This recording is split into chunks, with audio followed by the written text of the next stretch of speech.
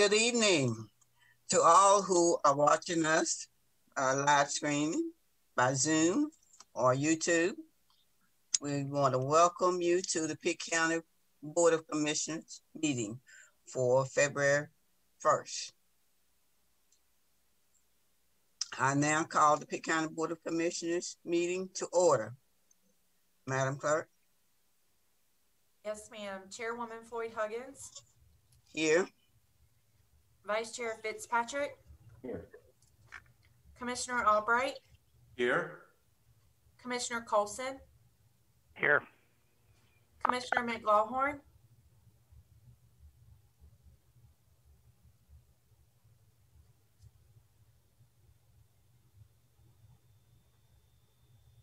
Here. Commissioner Nunley. Here. Commissioner Ward. Here. Commissioner White. Here. Commissioner Perkins Williams. Here. Everyone is present. Thank you. At this time, we will have invocation by Commissioner Alex Albright and the pledge by Commissioner Mayor Perkins Williams. Let's pray. Dear Lord, we thank you for this day and for your many blessings. We ask that you be with us and those we serve this evening and as we move together into this new year of promise. Amen. Hands over your heart. I pledge allegiance to the flag. Would you repeat with me? I pledge allegiance to the flag of the United States of America, and mine isn't working. For which it stands. You're working there. All right. Under God. May we start again? I pledge allegiance to the flag of the United States of America and to the republic for which it stands, one nation, under God, indivisible, with liberty and justice for all. Thank you. We'll have the approval of the agenda. Madam Chairman. Oh, I got to raise the hand. Okay. Okay, Commissioner White. Yes, ma'am. Thank you, Chairwoman. I want to make a motion to approve the agenda with making an amendment to the minutes from last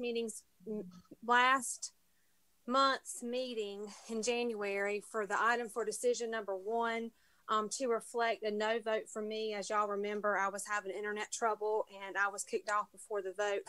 So if we could make that to amend that, I would appreciate it.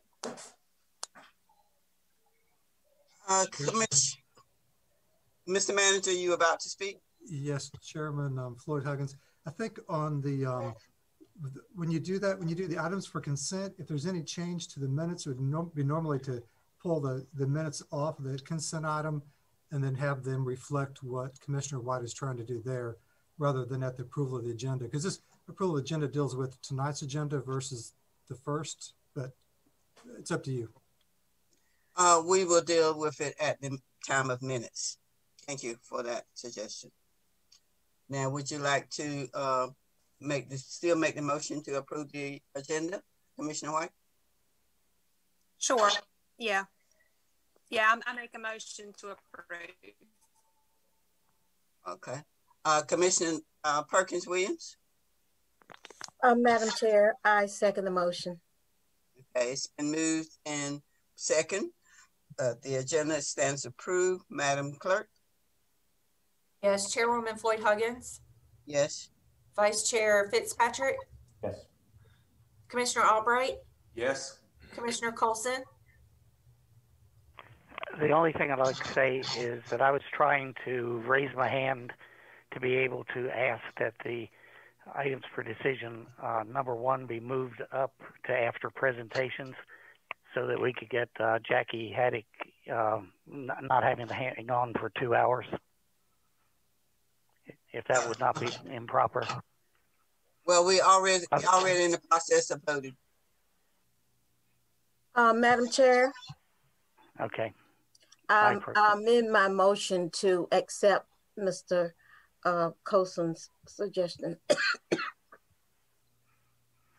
Madam Attorney, when we already in the process of voting, can we? We ain't voted yet. We're in the process of. Oh.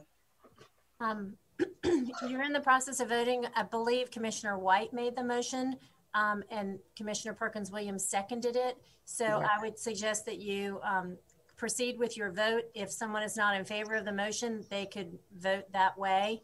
And if another motion needs to be made afterwards, you can do that. Well, the only thing I'd like to say, about it, I had my hand raised. I wasn't called on. This has happened before. These virtual meetings get kind of tangled up. And Okay. I don't want to make a big stink about it, but I just feel like there ought to be exceptions sometimes. I mean, I did have my hand up. Well, Commissioner Colson, I thought your hand was left up from when you gave the information about how that was. It was never lowered because I watched your hand. So that is why I didn't call on you. I just want to say that that's why I didn't call on you. So let's proceed with the voting, and then if someone wants to vote against it, then yeah. So let's continue with the process. And Madam Chair, if I may also, Chairwoman, may I also say that if a second motion needs to be made after this one, there's nothing that prohibits that from happening. Thank you, Madam Attorney. Okay. Commissioner Colson? No. Commissioner McLaughlin?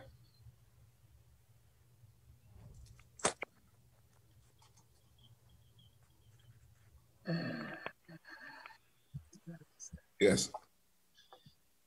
Commissioner Nunley? Yes, but maybe a point of clarification. Did not Tom ask for the public addresses to be moved before presentation? I believe we're already there. So I think we're in good shape. We're in good shape.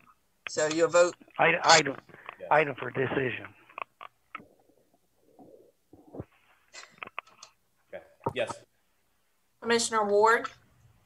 Yes. Commissioner White? No. Commissioner Perkins Williams? We're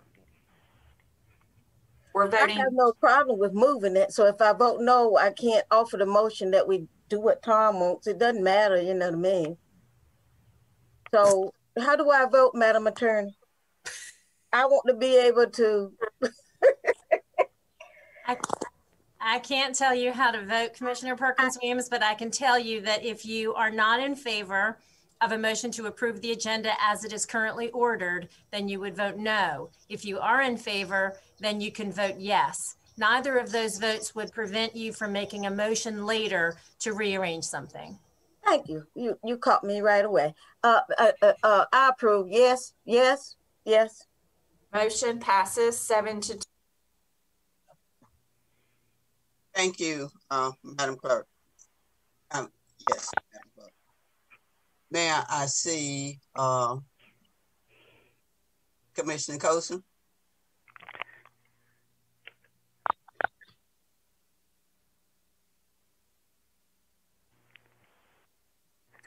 Okay, then if it's not improper, according to what Jana said, I'd like to make a motion that we move Jackie Haddock's items for decision number 1 up to after the public addresses.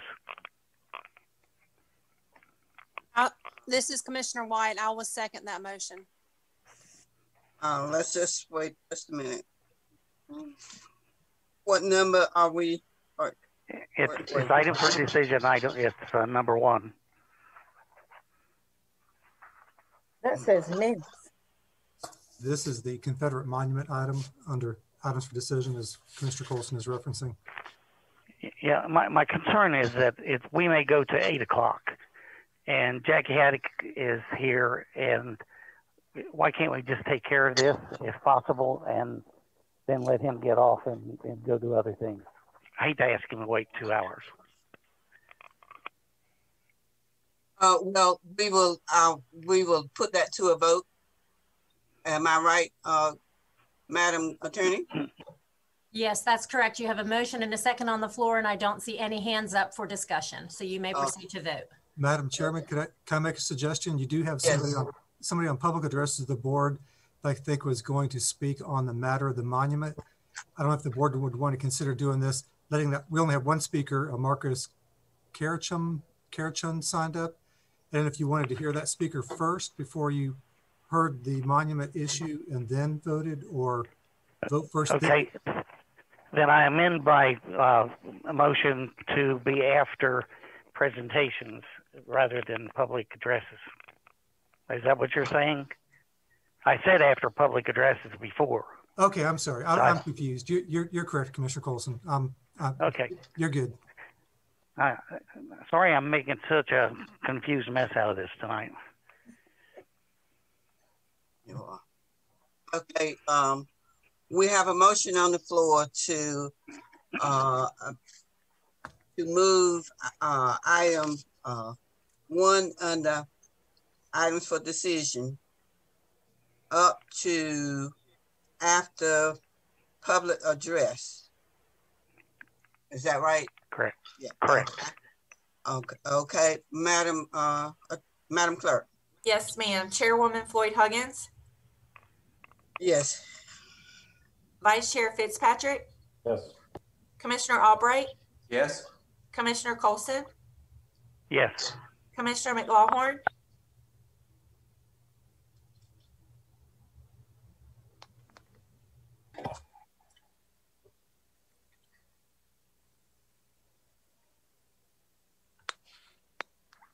Commissioner McLaughlin.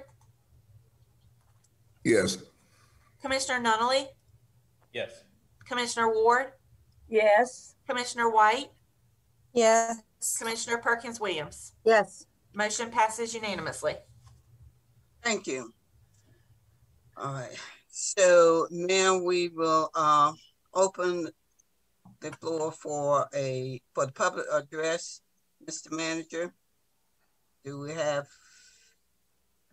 Yes, ma'am. We have 2 people signed up. Actually, we have Jackie Haddock is on here, but I think he's probably gonna be more for the Confederate Monument unless he wanted to speak. We also have Marcus Karachun.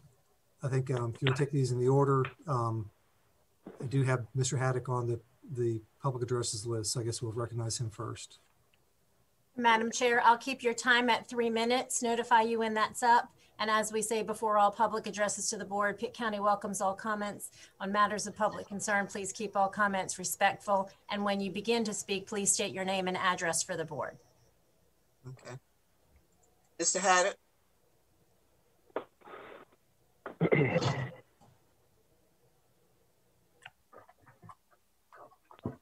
Yes, ma'am. Yes, ma'am. Okay, you may speak. Well, I really didn't come prepared to speak. I just thought I was to be present, for the vote and see what the outcome was, etc. Okay. You caught me off guard. Let's move on. But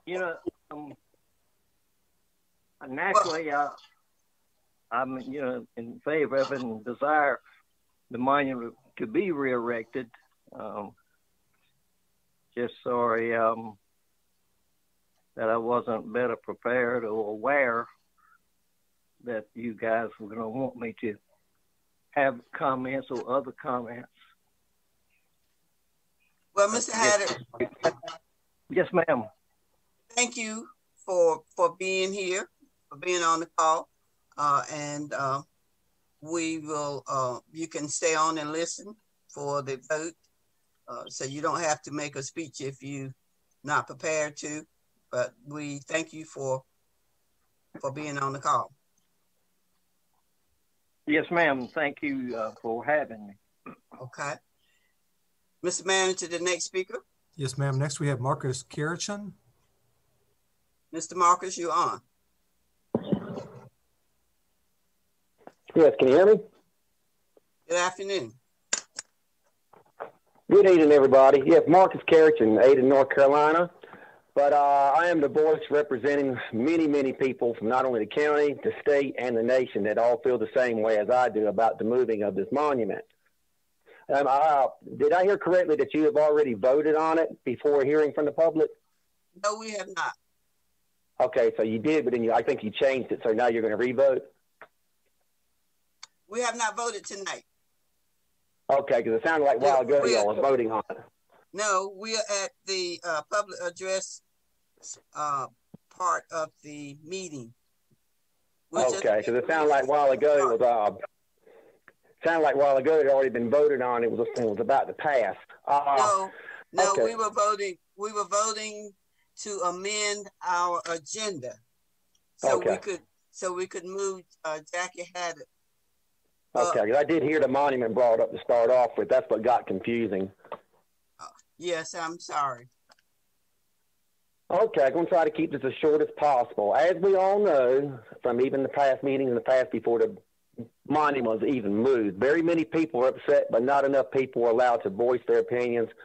There's not even a public vote that should have been done when taxpayers' money is involved.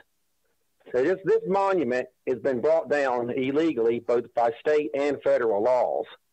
Therefore, it can't even be put back up where it's supposed to be legally. Nothing fits right. And legal processes can be and will be, if this isn't handled correctly, will be pursued. And this monument being taken care of as it should be. Not only that, the media is going to be brought involved. Protests are going to be made. It's going to be a big mess. I mean, I really think you guys should think this through before you so fastly pass a vote to do something that can cause a lot of controversy down the line, especially in the world that we live in today. You see how crazy this world has gotten, how folks have gotten. It could be a really bad mess.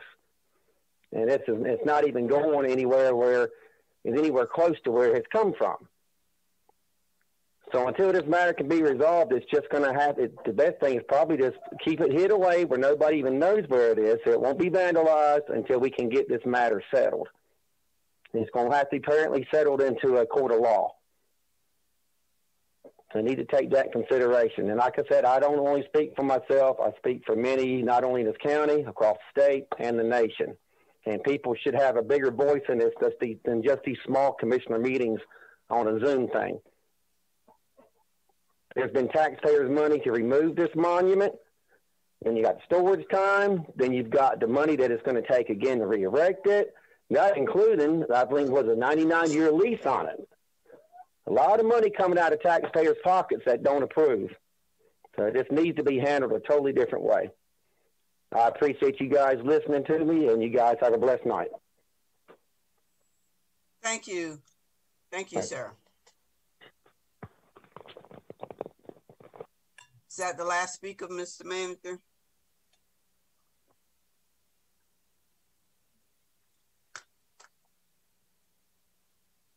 Scott, you're muted.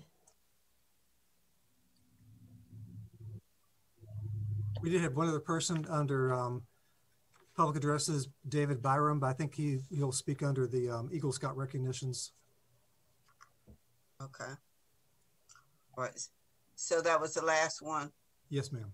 All right. So we'll move now to the presentation recognizing Eagle Scouts. Mr. Manager? We Yes, moved ma'am. the other. We moved the Confederate item next. Yeah, you're right. Okay, I'm sorry. I wrote it in, but still. Okay.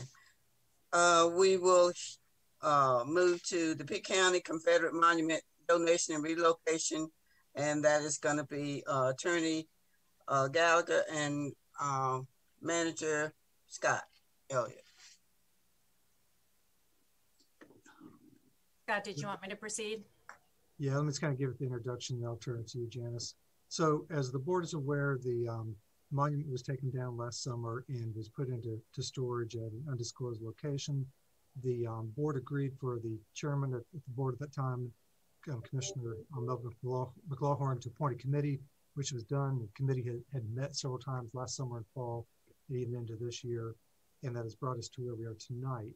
with a recommendation from the committee. And with that, Janice, I'll let you fill in the details as to what we're trying to, what the recommendation is before the board. Sure. As set forth in your package, I just also want to highlight that on June 15th, 2020, the relocation committee was formed, and that include Chairwoman Ann Floyd Huggins, Commissioner Melvin McLawhorn, Commissioner Tom Colson, Commissioner Chris Nunnally, David Denard, Ephraim Smith, Yoshi Newman, and Jerry McCroy. When that committee last met on January 11th, that committee unanimously voted to recommend that the Board of Commissioners donate the Confederate monument to the North Carolina division of the Sons of the Confederate Veterans Incorporated for the purpose of re-erecting the monument in Pitt County on land owned by Ephraim Smith on NC 43 South in Pitt County, subject to a lease between the Sons of the Confederate Veterans. That is not true. Jerry McCroy did not vote.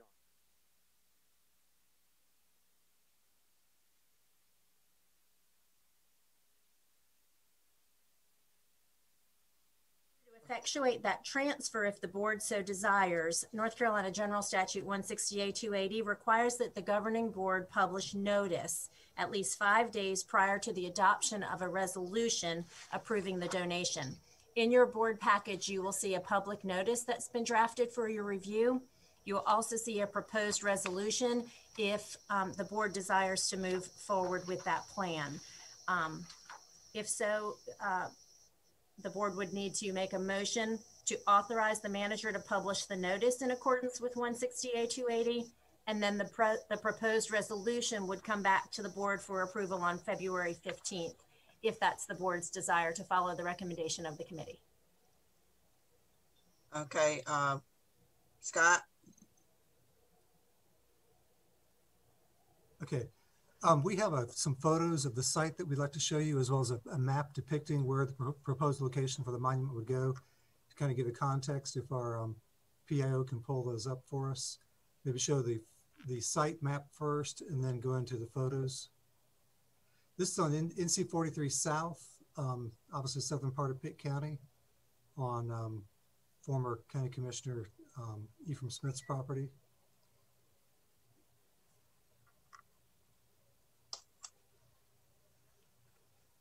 Assume our folks are pulling those up.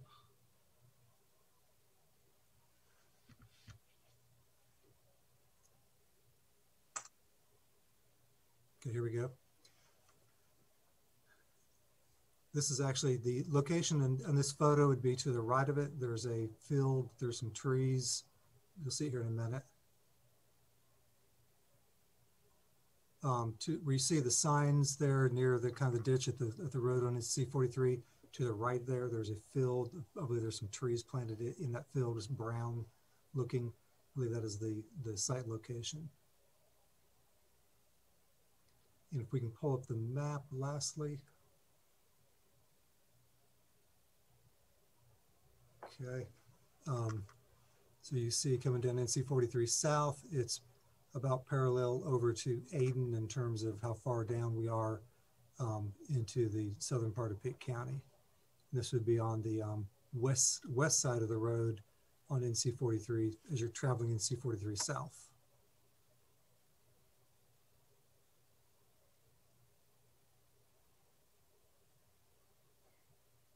So I don't know if Janice had anything else to add, but that's what I have right now. Okay.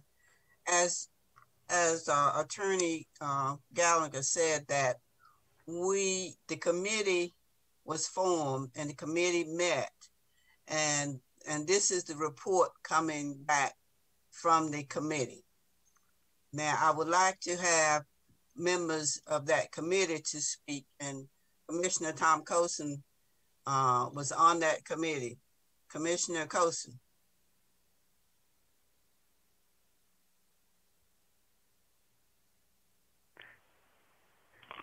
Well, I'd like to say that everybody that was at that meeting, it is a fact that we unanimously voted to go ahead and move it and try to settle this issue once and for all, and I support this. Okay. Thank you. I'm going to call on Commissioner McLawhorn, who was also on that committee. Thank you, Madam Chair. As stated by Commissioner Colson, the committee unanimously approved that we move forward in the movement of this monument. And I certainly, at this time, Madam Chair, would like to make that motion that we are here with the recommendation of the committee that we move forward with this. Thank you. Okay. Commissioner Ward?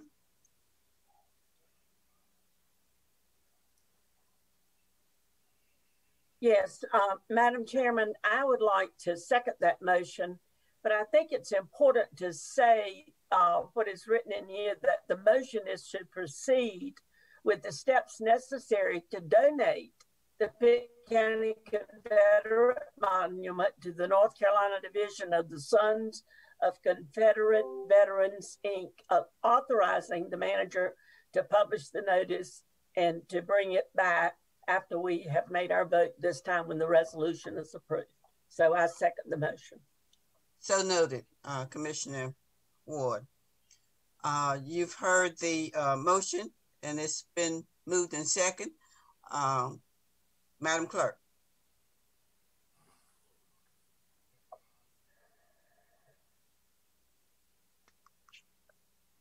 Yes. Chairwoman Floyd Huggins? Yes. Vice Chair Fitzpatrick? Yes. Commissioner Albright?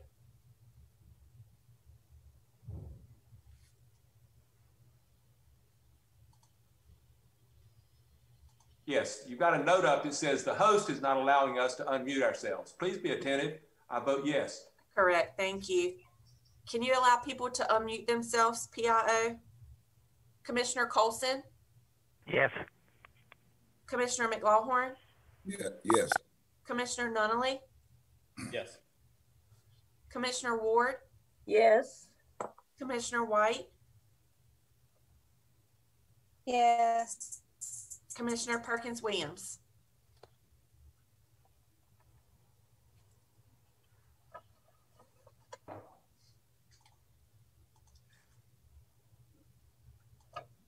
Commissioner Perkins Williams?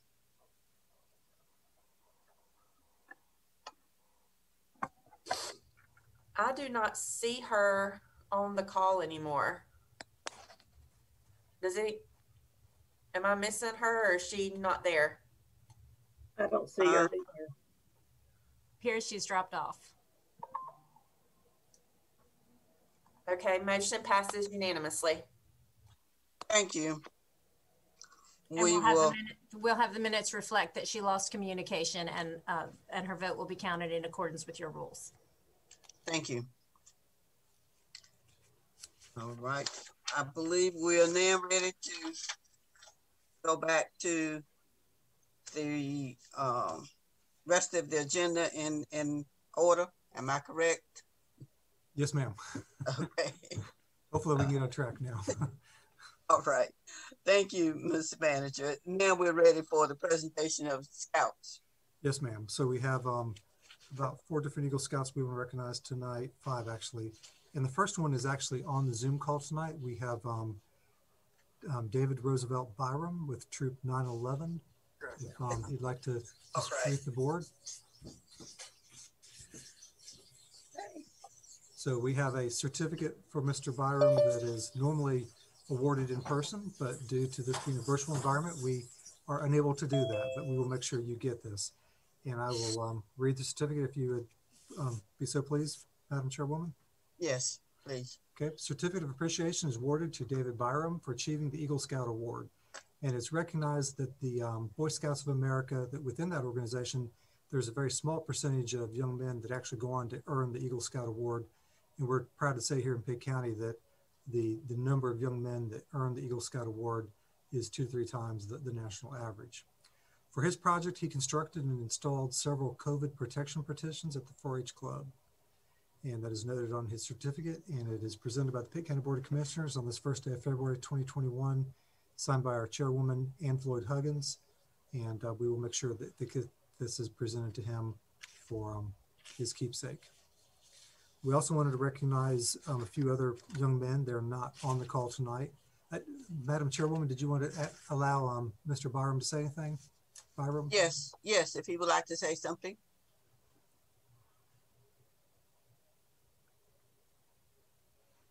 Mr. Byram? Do we still have him on the call? I'd just like to say thank you. I greatly appreciate it. Great. Well, thank you. We appreciate your attending tonight and being here in a virtual manner. Thank you. Thank you. So for the others, we have a certificate for Turner Cook. For his project, he refurbished the Recreation Center at the First Christian Church on 14th Street. We then want to recognize Wade Bullock. For his Eagle Scout project, he refurbished the Sensory Riding Trail at the Riding Horse Ranch Therapeutic Center. The next we want to recognize Matthew Hadnot. He constructed and installed a number of sturdy shelving units at the Walcote School. Then our last recognition is to Isaiah Percy. For his project, he did a major restoration project at the Grifton Pentecostalist Church. So we'd like to congratulate these boys on these major accomplishments within the Boy Scouts of America, becoming Eagle Scouts. Certainly, we say congratulations to all of them. I believe this is the highest recognition a Scout can obtain. And I know when Commissioner McLaughlin was chair, he always, added that he also is a Eagle Scout. So thank you. Floyd Huggins, Commissioner McLaughlin does have his hand up and you need a motion for this item. Oh, okay. Commissioner McLaughlin? Yes, thank you, Madam Chair. That's why my hand was up to make a motion that we approve of this very special recognition. Commissioner Nunley? Second. It's been moved and second that we approve this recognition and presentation, rather. Madam Clerk? Yes, ma'am. Chairwoman Floyd Huggins? Yes. Vice Chair Fitzpatrick? Yes. Commissioner Albright? Yes. Commissioner Colson? Yes. Commissioner McLaughlin? Yes. Commissioner Nunley? Yes. Commissioner Ward?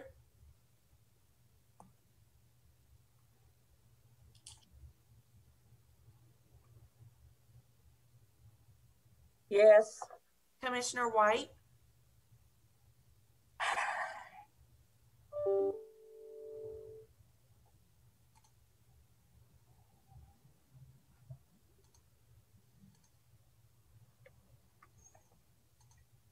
Commissioner White?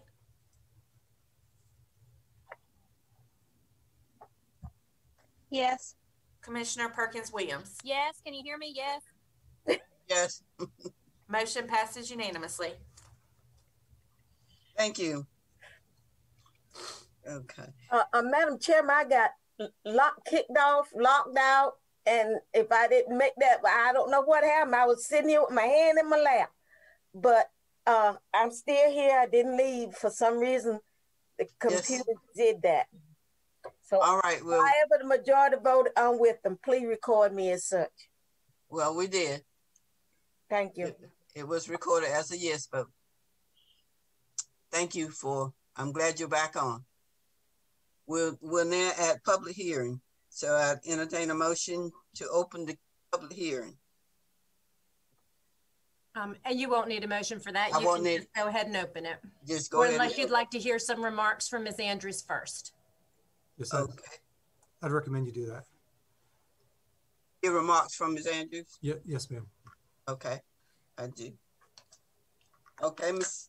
Kelly Andrews? Yes, can y'all hear me okay? Yes, we can. All right. Good evening, Madam Chairwoman and County Commissioners. As you were previously briefed on this project in December, this public hearing addresses the Development Commission's proposal of an incentive package for Project Piper. This project consists of a company in the chemical product and preparation industry with a projected $9 million investment and 25 full-time jobs with an average salary of $42,000. As our charge is to facilitate industrial investment and job creation in Pitt County, and the understanding that Project Piper is competitive with other states under consideration.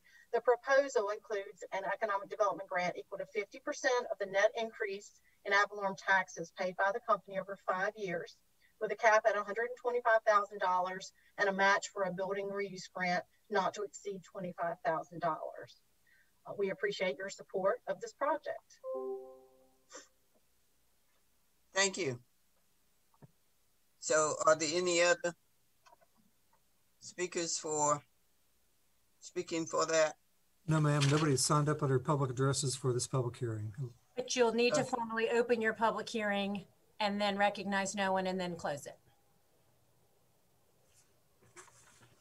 You'll open your public hearing. Okay. I open the public hearing. And again, Madam Chairwoman, there's nobody signed up unless there was somebody on the call that we didn't happen to recognize. Okay. If nobody signed up, so I will close the public hearing for the Economic Development Incentive. Commissioner Nunley? Yes, Madam Chair, if it's appropriate, I move that we accept the proposal as presented.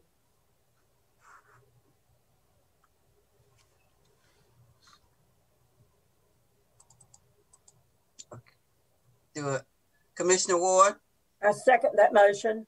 Okay, it's been moved and seconded that we approve that presentation, Economic Development Incentive from Kelly Andrews. Madam Clerk?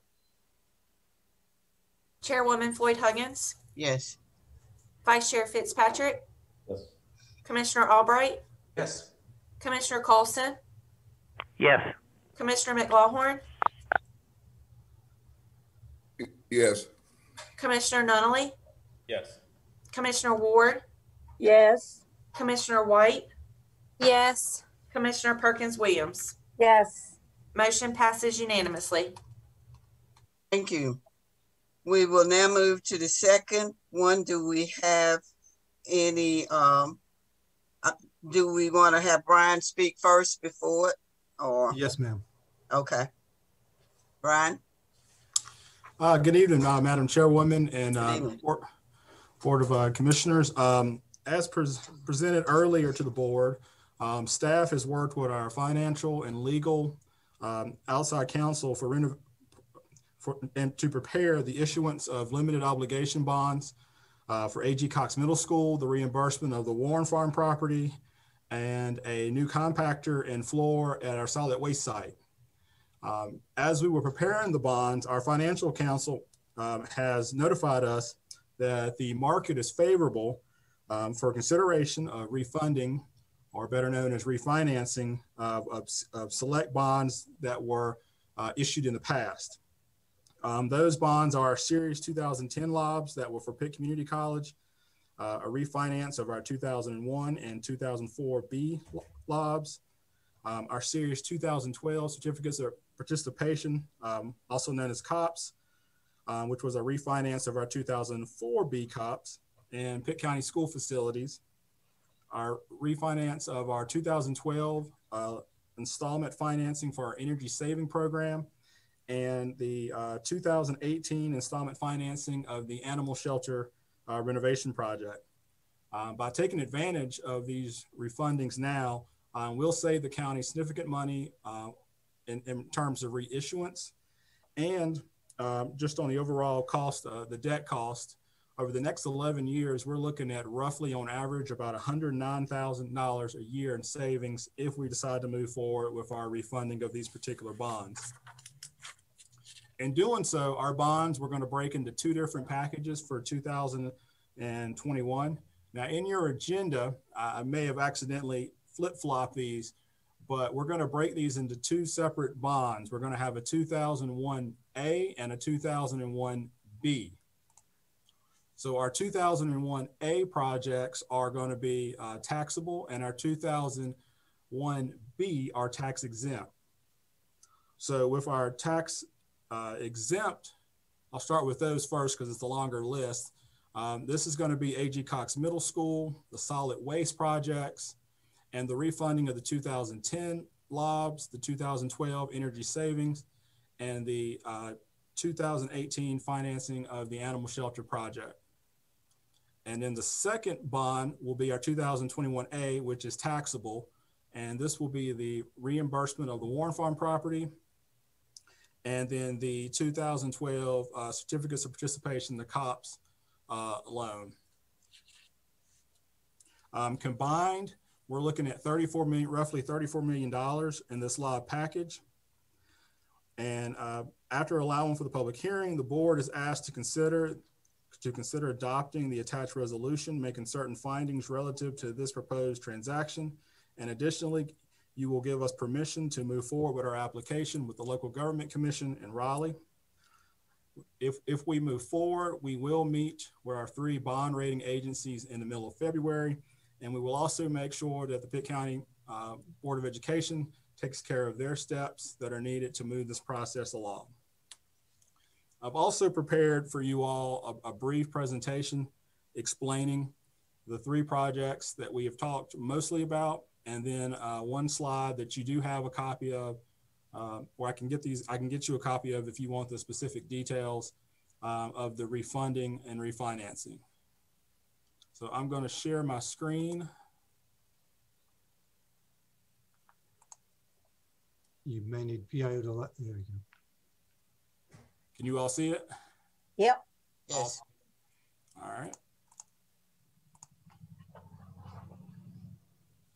So the first slide here is just an overall breakdown of the 2 different series, the 2001A and 2001B that I earlier mentioned. And as you can see on the right-hand screen, you can see the annual debt service starting in fiscal year 2022, going into fiscal year 2024. The main collateral is going to be the A.G. Cox Middle School for the entire project. So when we look at just A.G. Cox, as we've talked about, it's close to $12.5 million. It's a 20-year project. We're looking at an average interest rate of 1.91%. If you look on the right at the chart, you can see our existing debt and our new debt represented by the bars part of the chart. And then if you look at the line, that's our anticipated revenue to pay for this particular portion of the lobs. This money will come from our restricted Article 40 and 42 sales. So as you can see, our projection, and we have a very, very conservative projection working with our financial advisor of just 1% growth. It's highly unlikely it's going to be that low. Historically, our sales tax has improved much better than 1%, but just to play it safe, that 1%, and as debt falls off, should be more than sufficient to pay the debt on the A.G. Cox Middle School. The second project that we've talked about, it feels like over a year now, is the reimbursement of the Warren Farm project. Originally, the idea was to use the IDC tax, which we did increase to pay for the debt service. That increase on the tax 2 years ago is more than sufficient to pay the debt over the next 10 years with the Warren Farm reimbursement. We're looking at an interest rate of averaging of 1.66%. At our solid waste site, the third new project is the compactor and floor. We are looking at our existing solid waste revenue structure to pay that debt.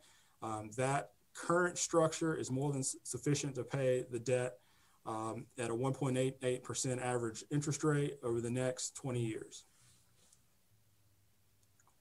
And then lastly, this is a breakdown. I know the font's a little small, but I would direct your eye really to the far right-hand corner on the totals column. But this is a breakdown of the 4 existing debt packages that we are looking to refund. If you look in that far right-hand corner, you will see $1,012,000 is the potential savings over the next 11 years.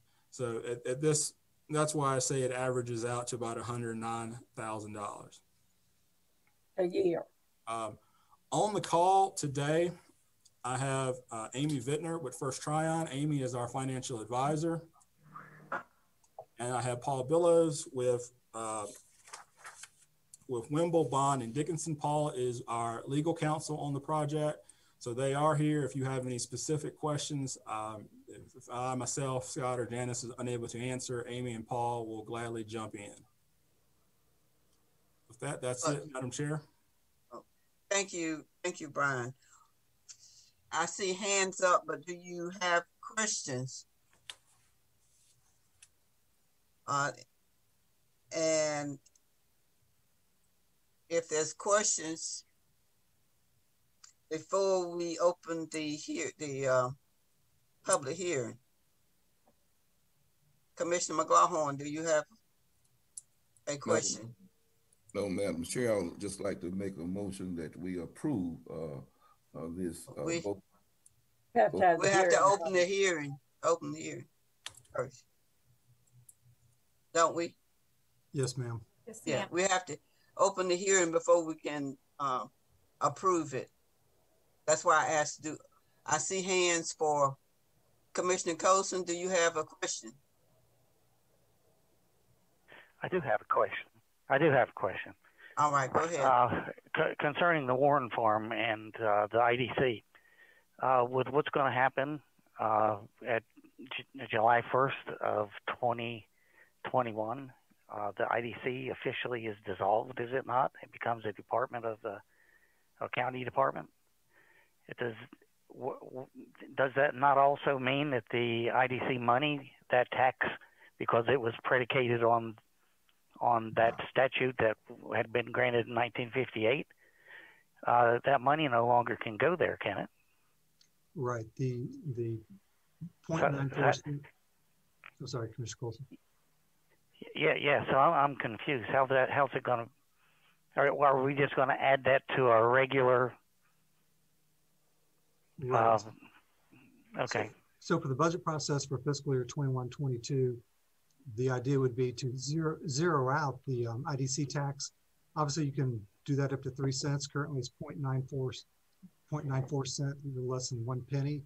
The idea would be to zero that out, and then either to add that to the general fund tax rate to pay for the expenses going forward. So then that would pay back this Warren Farm loan as well as staff and otherwise. Yeah, but will that even exist anymore as an IDC tax? No. It's my understanding that IDC tax was predicated on the 1958 agreement. If that's dissolved and effectively July 1st. Anyway, I don't want to tie the meeting up. I'd like some clarification somewhere in the future. Well, I can say that IDC tax, the legislation will still be in existence, and you'll just basically be zero. Theoretically, if you go with the recommendation, you'd be zeroing that tax out, adding that portion of it or some portion of it onto the ad valorem tax. The net result would be no tax increase, no difference in the overall tax bills for county taxes. And at some point, if you wanted to or needed to re-implement the IDC tax, you could do that. You'd have to have a board as per the legislation, and you could have that up to 3 cents. If you had some major economic development project and you just needed to raise a penny, half a penny, 2 pennies, whatever portion of 3 pennies, you could always put that back into place. Zeroing it out does not cancel it out from the. Okay, I just want to make certain we didn't leave something well, go ahead. Commissioner Nunley. Thank you, Madam Chair. Brian, thank you for your really hard, I'm sure I can't even imagine how much hard work this LOBS process is, and the entire staff are doing that. But it looks like that because of the environment, the county is set to save about 1.19, 1.2 million in I guess the cost of our debt. Is that correct? So Commissioner Nunley, that the $1.2 million is an estimate of what we could save by refinancing at a better interest rate. That number is going to change annually, just depending on the other market variables. But for the sake of having this discussion today, that's what we've laid out. That $1,200,000 is what we can hope to anticipate. It could be better, but right now we're looking at about $109,000 over the lifetime of those bonds over the next 11 years, on average. Thanks, Brian. Commissioner Ward? In reference to moving our development department over into a department, which is I'm totally in favor of. I think we're on the right track with that. And I know we're not going to do it until this fiscal year is over. But I would assume that we will allot them money like we do other departments in the budget relative to, and I assume they will have a board that she will be working with, you know, when all of that is transferred over into the county. So I think we'll be speaking to that at a later date as to how we organize that and set it up. But I'm just saying that out loud because, I mean, it's very hard to do development without a a committee or a group because it still has to come to us and we make the final approval. But having a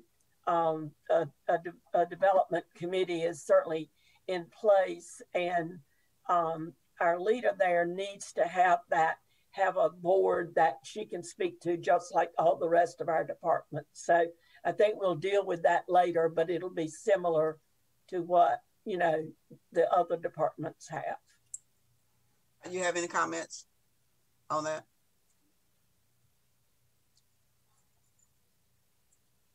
Okay, Commissioner McLaughlin, do you have another comment, or are you ready?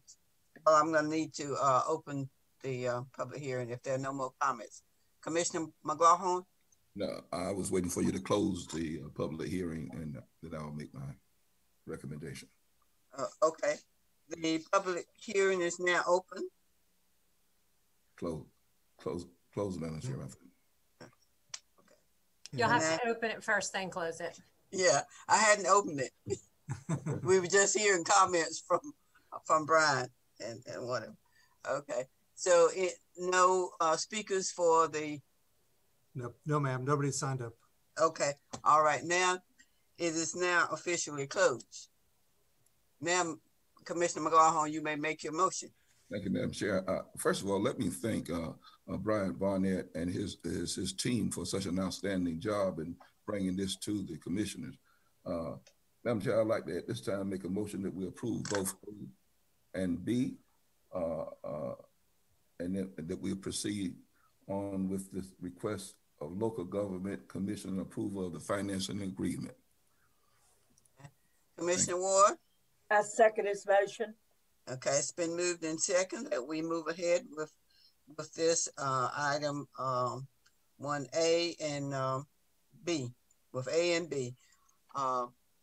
Madam Clerk? Chairwoman Floyd Huggins? Yes. Vice Chair Fitzpatrick? Yes. Commissioner Albright? Yes. Commissioner Colson? Yes. Commissioner McLaughlin?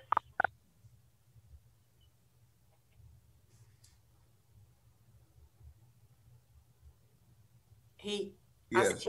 Okay. Commissioner Nunnally? Yes. Commissioner Ward? Yes. Commissioner White? Yes. Commissioner Perkins Williams? Yes. Motion passes unanimously. Mr. Manager, is there a resolution with this or not? Yes, there was a resolution as part of the motion. It should have been part of that entire package. Yeah. Madam Attorney, are you satisfied with all the documents in the motion? Yes, I'm interpreting and believe that Commissioner McLaughlин's motion and the second from Ms. Ward included all that was in your package, which was an attached resolution continuing the finance process, the submission of an application to the LGC, working with all relevant parties to execute the necessary documents related to the financing agreements. Yeah, we're good. Okay, thank you. We'll now move to items for report.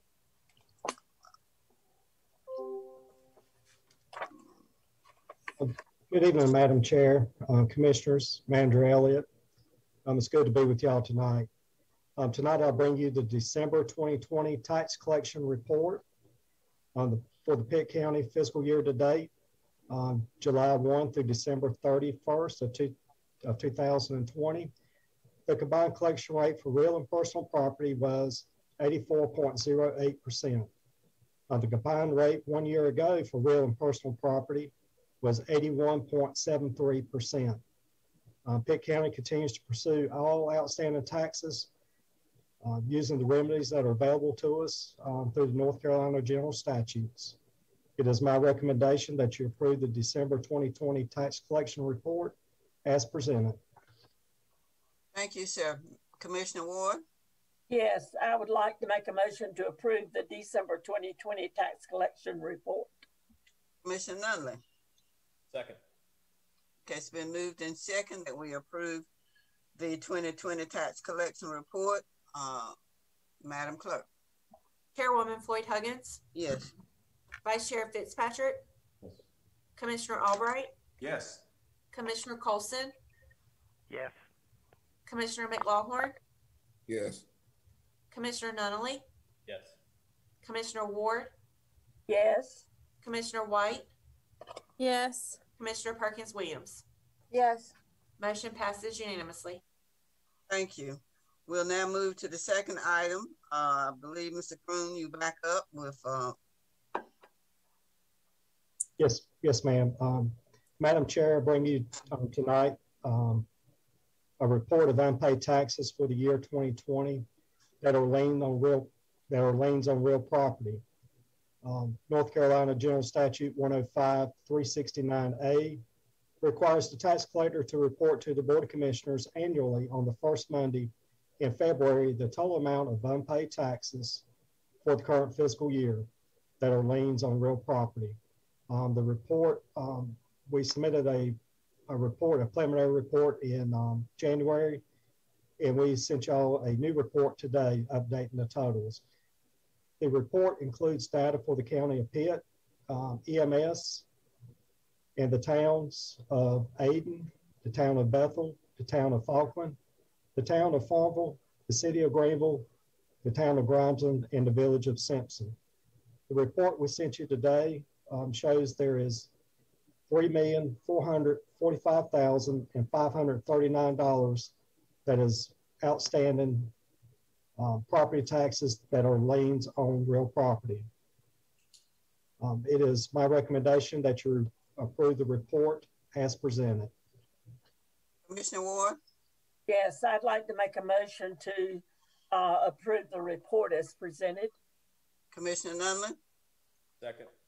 It's been moved in second that we approve the report as presented. Madam Clerk? Chairwoman Floyd Huggins? Yes. Vice Chair Fitzpatrick? Yes. Commissioner Albright? Yes. Commissioner Colson? Yes. Commissioner McLaughlin? Yes. Commissioner Nunley? Yes. Commissioner Ward? Yes. Commissioner White? Yes. Commissioner Perkins Williams? Yes. Motion passes unanimously. Thank you. Commissioner Ward, your hand is still up. Do you have a No, ma'am. question? All right, thank you. Somebody usually takes it down, but I'll. Okay. All right, just want to make sure. We'll move to the fourth item. The third item is the monthly financial report for the solid waste coming from Brian on the EMS funds. Thank you, Madam Chair. Good evening again. You have in front of you your December 31st financial report for the general fund, the solid waste fund, and the EMS fund. We are at the 50%. We're halfway through the year on our fiscal year. On the general fund side, we have collected 61.1% of our anticipated revenues, and we have spent 46.7% of our anticipated expenses. We are tracking much better this December than we were last December on the general fund. A lot of that is due to the fact of the Warren Farm property, which we talked about a few minutes ago. And also just want to point out that from a halfway through the year standpoint, overall financially, we are in incredibly great shape. We hope that we can duplicate this on the second half and finish the year strong. On the solid waste side, we have collected 68.3% of our anticipated revenues and only spent 42.89% of our expenses. On the EMS side, we have collected 69.21% and only spent 53.09% 96% of our expenses. If you have any questions, I'll be more than happy to answer. Any questions? Commissioner Perkins-Williams? Madam Chairman, I move that we accept the report as presented. Commissioner Ward? I second the motion. It's been moved and second that we approve the report as presented. Madam Clerk? Chairwoman Floyd Huggins. Yes. Vice Chair Fitzpatrick. Yes. Commissioner Albright. Yes. Commissioner Colson. Yes. Commissioner McLaughlin. Yes. Commissioner Nunley. Yes. Commissioner Ward. Yes. Commissioner White. Yes. Commissioner Perkins-Williams. Yes. Motion passes unanimously. Thank you. And then we will move to the fourth item, which is Public Health Director's Report. He's going to give us an update on the community vaccination program. Dr. Silvernail. Good evening, Madam Chair. Nice Good to see evening. nice to see you and the other commissioners this evening. Permit me to share my screen and minimize F5. There we go. There we go. Well, I want to start out by telling you all that vaccine supply remains very limited. Vaccine demand remains greater than vaccine supply. When North Carolina opened vaccination to individuals 75 and older, Pitt County Health Department had about 600 doses for more than 9,500 eligible individuals. So obviously very short of what our potential candidates are. When the opening of vaccination was extended to 65-year-old folks and older, that added about 16,000 more eligible vaccine candidates without an increase in our available vaccine supply. Our operations to date, provided vaccine is available, we have been holding vaccine clinics 4 to 5 days per week at the health department. These consist of both first and booster doses. We have tried to consolidate some of our booster dose clinics. We're able, they run a little bit faster, and this allows us to get more people through. On Saturday, this past Saturday, the 30th of January, we hosted a vaccination clinic where we vaccinated 240 individuals from historically marginalized populations. My nursing director, Dr. Kimberly Hardy, and I'm sorry, I have a little frog in my throat this evening. My nursing director, Dr. Kimberly Hardy, worked with local groups to get that set up. So a shout out to Dr. Hardy on that one. We've had a number of mobile vaccine efforts. We knew there was a need to get our Pitt County EMS community vaccinated. Special thanks to Dr. Robert Portella, Jim MacArthur, our senior paramedic, and Randy Gentry for their assistance in vaccinating Pitt County EMS providers. Dr. Portella and Jim MacArthur have been out around the county doing a series of off-site clinics for us from the health department's perspective to reach our county EMS personnel. They've been out to Farmville, they've been down to Winterville, they've been to Grifton, I think not Grifton, Simpson. They were in Simpson. Jim and Dr. Portella have been bouncing around the county doing some of these clinics for us to kind of hit the north and the west and the south and the east of the county. In conjunction with East Carolina University, we've developed another mobile vaccine team program. In the breakdown of long-term care facilities or congregate living facilities, 40 of these facilities not covered by the federal program were assigned to Pitt County Health Department for vaccination. Obtaining consent and medical review of these individuals is a slow and tedious process. This has slowed this work down considerably. We do continue to work with these facilities. To date, this project, the Pitt County Health Department ECU mobile team has vaccinated 3 of these facilities, just under 100 folks between the 3 facilities, so not quite half of what we've been assigned in terms of beds. But we've also booked out their boosters with this team as well, so their boosters will happen when the time comes for that. This process seems to work pretty well. The team is getting comfortable taking vaccine out to a site and doing the work. we see we may be able to use this for other facilities or other operations as we continue to move through the vaccination process here in Pitt County. Our general public clinics, to date, we've held 3 large-scale general public clinics for COVID-19 vaccinations. These were all done at the Pitt County Agricultural Center. Each of these clinics vaccinated 230 eligible Pitt County residents. Please say I personally worked the medical screening station at all of these clinics and was very privileged to meet many of our more senior, more mature residents in person working the clinics. These individuals were pre-booked for booster appointments, so they will come back to the Ag Center to receive their booster dose at the appropriate interval. And those clinics will begin next Monday for the booster doses. The joint Vidant Pitt County site at the Greenville Convention Center. Vidant Health has received greater amounts of vaccine than the health department has. Both parties were seeking a larger venue in which to conduct vaccinations.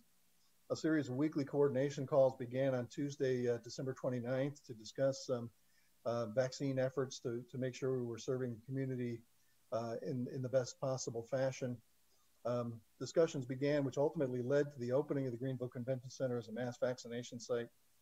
The site went live on Saturday, the 23rd, very soft opening with a few hundred people booked to kind of test the mechanisms. Its official opening was on the 25th of January, last Monday. And again, I apologize for this frog in my throat tonight. At present, the site is vaccinating more than 1,000 individuals per day. An increase in capacity has been considered as part of the planning so that first doses and booster doses can be given when we hit that mark. Because if you're given 100 doses today, when you hit the booster interval, you got to be able to give 200 doses a day. So we're looking at that capacity being able to be increased at the appropriate interval so that we can continue to give first doses and booster doses provided vaccine is available. The site is currently providing Pfizer COVID-19 vaccine to eligible individuals. This is what Biden had in stock and what the state seemed to have easier access to. So at least in the short term, it will continue to be a Pfizer-driven clinic. At present, the site is expected to remain open through the end of May 2021.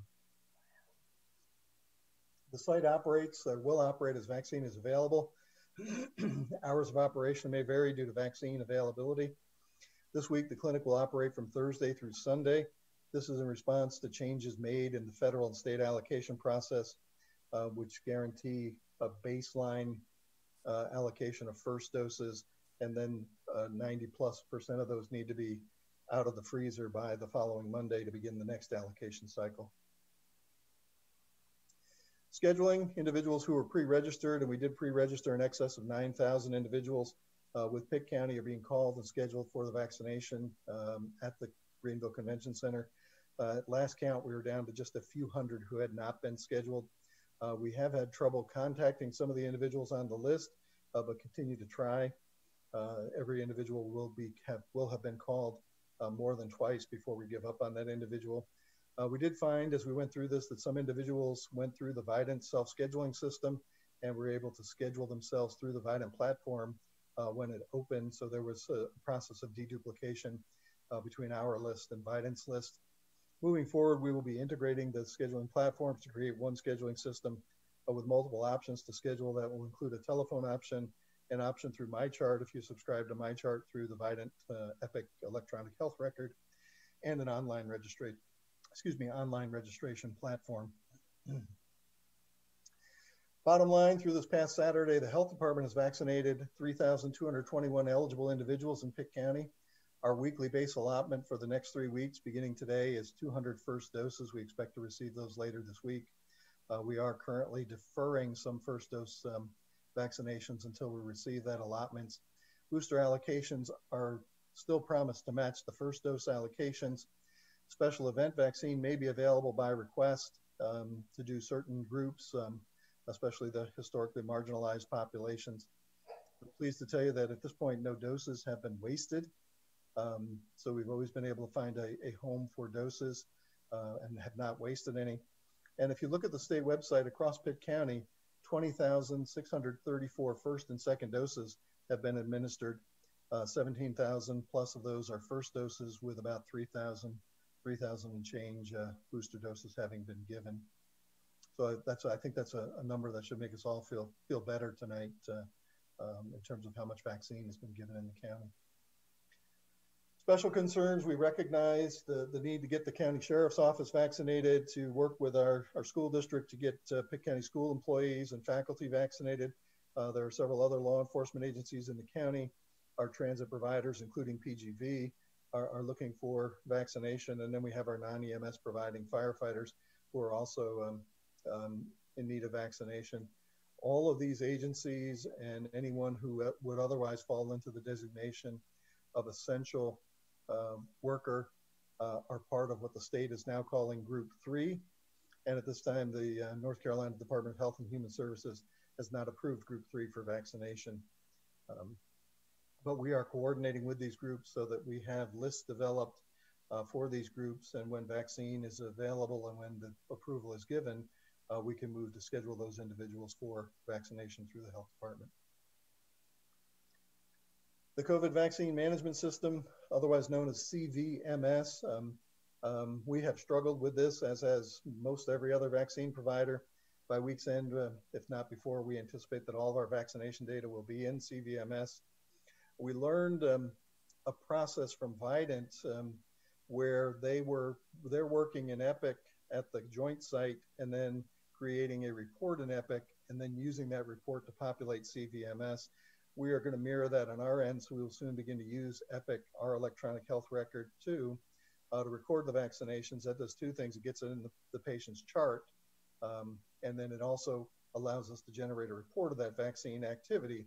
And then that data will be manually, and I stress manually, transferred to CVMS. There is no electronic push of data from our electronic record to the COVID vaccine management system. This has to be manually keyed into CVMS. At one point, we were manually entering data into 3 different systems. We had the CVMS system. We were entering data into the North Carolina Immunization Registry, or NCIR, and then into our own electronic health record. This was based on some conflicting information from the state. The state had advised health directors that if you put it in CVMS, they would migrate it to NCIR. I have confirmed this with the state. The state assures me they will migrate data from CVMS to NCIR, thereby eliminating that step in our data management cascade. Pitt County COVID-19 data. I want to briefly review the data with you. I know mostly you were interested in the vaccine information. This is kind of a snapshot of where we were last week. We were at about 112 cases a day, 112.5 cases per day. We're at 8.5 cases per 1,000. Our total cases were approaching 15,000, or about 8% of the Pitt County population. And we were estimating that 13,000 and change, or 86% of our cases had recovered. We had accumulated 70 deaths. And our case fatality rate had dropped again to 0.5 and was trending down in the unrounded numbers. That has ranged from 0.5 to 0.7. Our percentage of testing was still north of 10% last week. We were at 10.8% when I prepared those numbers for my press conference on Wednesday last week. That was down nearly 3 points from the high of 13.6%, where it had been most recently. As of about noon today, over the past 14 days, we've accumulated 1,417 cases. That's 101.2 cases per day, so down significantly from last week. Our active cases per 1,000, that's the 1,417 divided by 185,000 estimated Pitt County residents, is down to 7.7 cases per 1,000 in the county. In quieter times, that number was closer to 3, so we're still more than twice where we were in the quieter times of this pandemic. Our total cases today are in excess of 15,000, 15,450. That represents about 8.4% of Pitt County residents. Our estimated recovery has actually risen a little bit since last week. In terms of a percentage, we're at 13,962 estimated recovered, and that represents about 90.4% of cases here in the county. We have sadly added one other fatality since last week. And again, I extend my condolences to the family and friends of that individual. Our case fatality rate is at 0.5, again in the unrounded numbers. still trending downward in the unrounded numbers, which is a good thing. And our percentage of positivity has continued to fall, and we are down to 9.9%, so just under 10% as of earlier today. So our numbers are improving overall in the county here.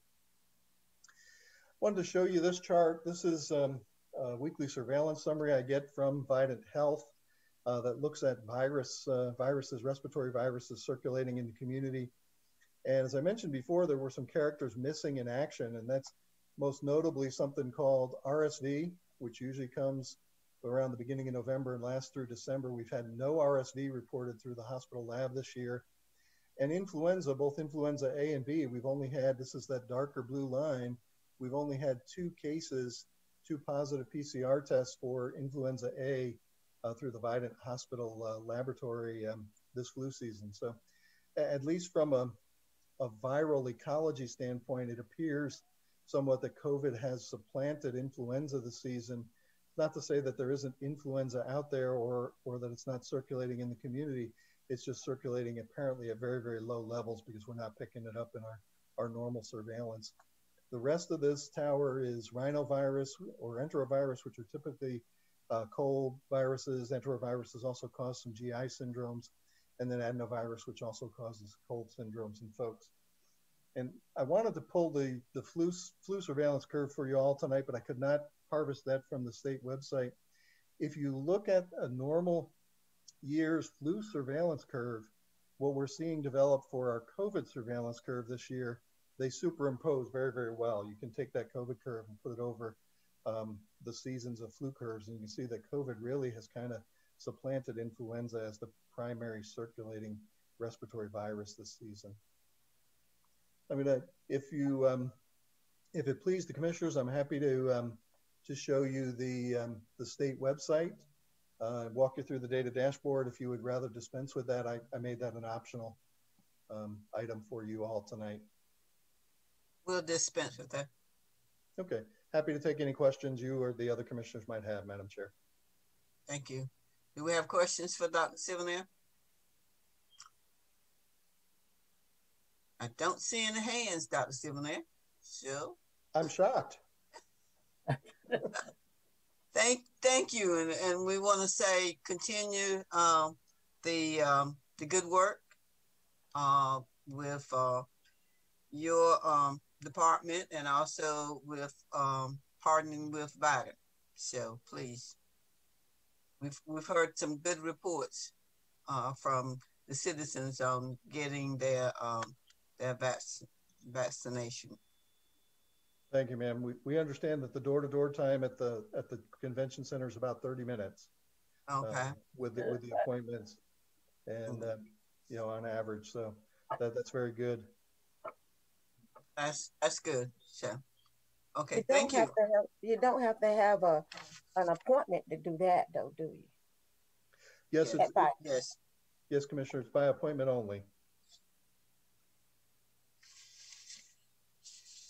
Okay. No other comments? Thank you again. Thank you, Madam Chair.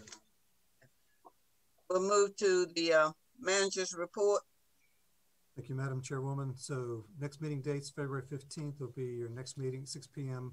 Then we move to March 1st at 6 p.m. I want to remind the board of the NACO Legislative Conference coming up in March. Normally you'd go through your rotation of the commissioners. You could go to that, but since it is virtual, all the commissioners are being invited to attend. And if you haven't already done so, if you'll let the clerk know, she'll be happy to set you up. We say it's March 8th through 26th. It actually spans the 8th through the 12th, the 17th through the 19th, and the 24th through the 26th. So there's about three different sets of dates in the month of March that virtual conference will take place. Wanted to also recognize, we received a letter, the board received a letter from a citizen from Virginia Branch, and the chairwoman just wanted me just to mention some of the things that she was mentioning there. She was requesting that our local and state governments to support the medical community in terms of improving safety in the community and functional communication business and local and state government. We just want to recognize her for reaching out to the commissioners and providing a handwritten letter and expressing her thoughts and things that were needed. Also wanted to mention to the board, I think this was emailed to you and it'll be in your printed weekly info packet.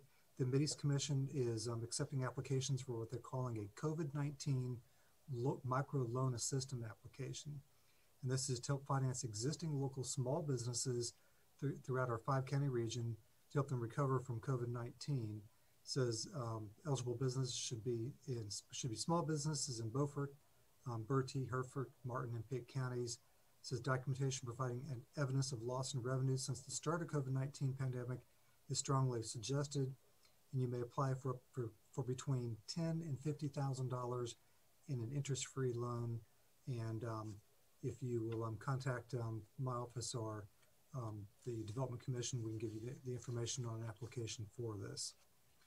And the last topic I just wanted to bring to the board's attention, you may have heard some of this, but we're having some backlog issues within environmental health in terms of more on the soil scientist side of getting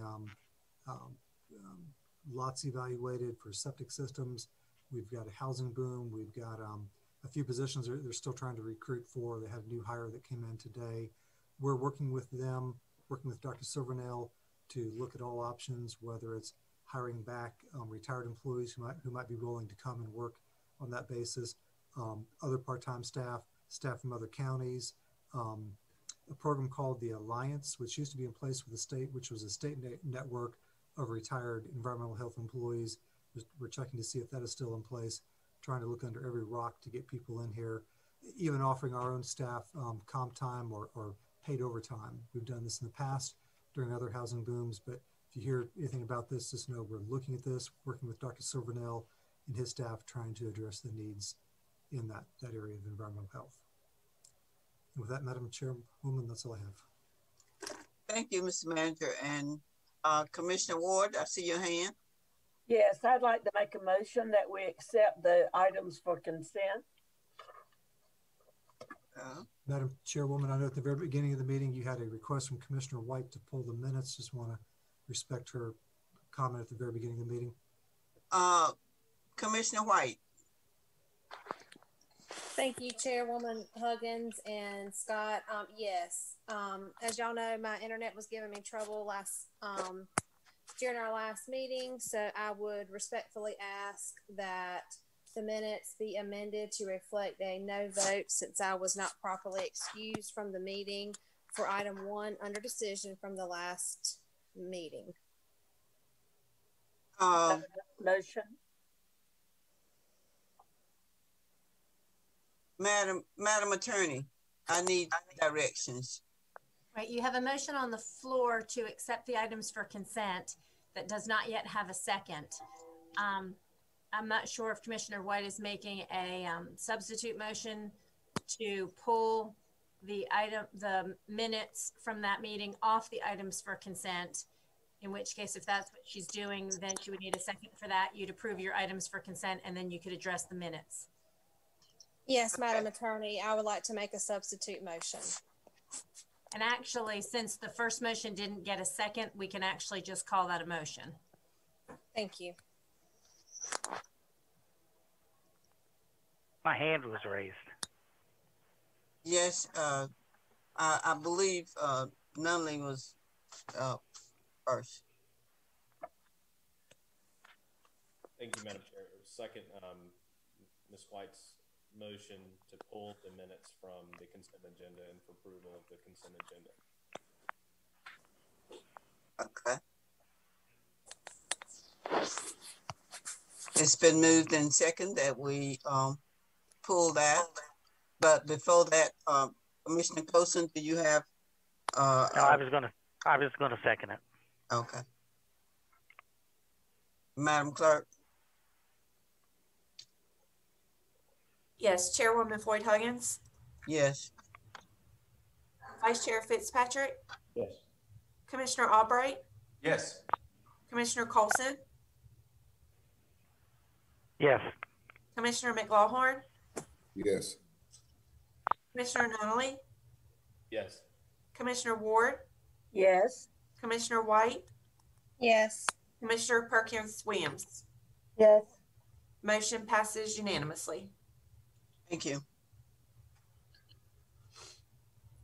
Now Madam Chair. now we need a motion now to accept the consent agenda with those corrections.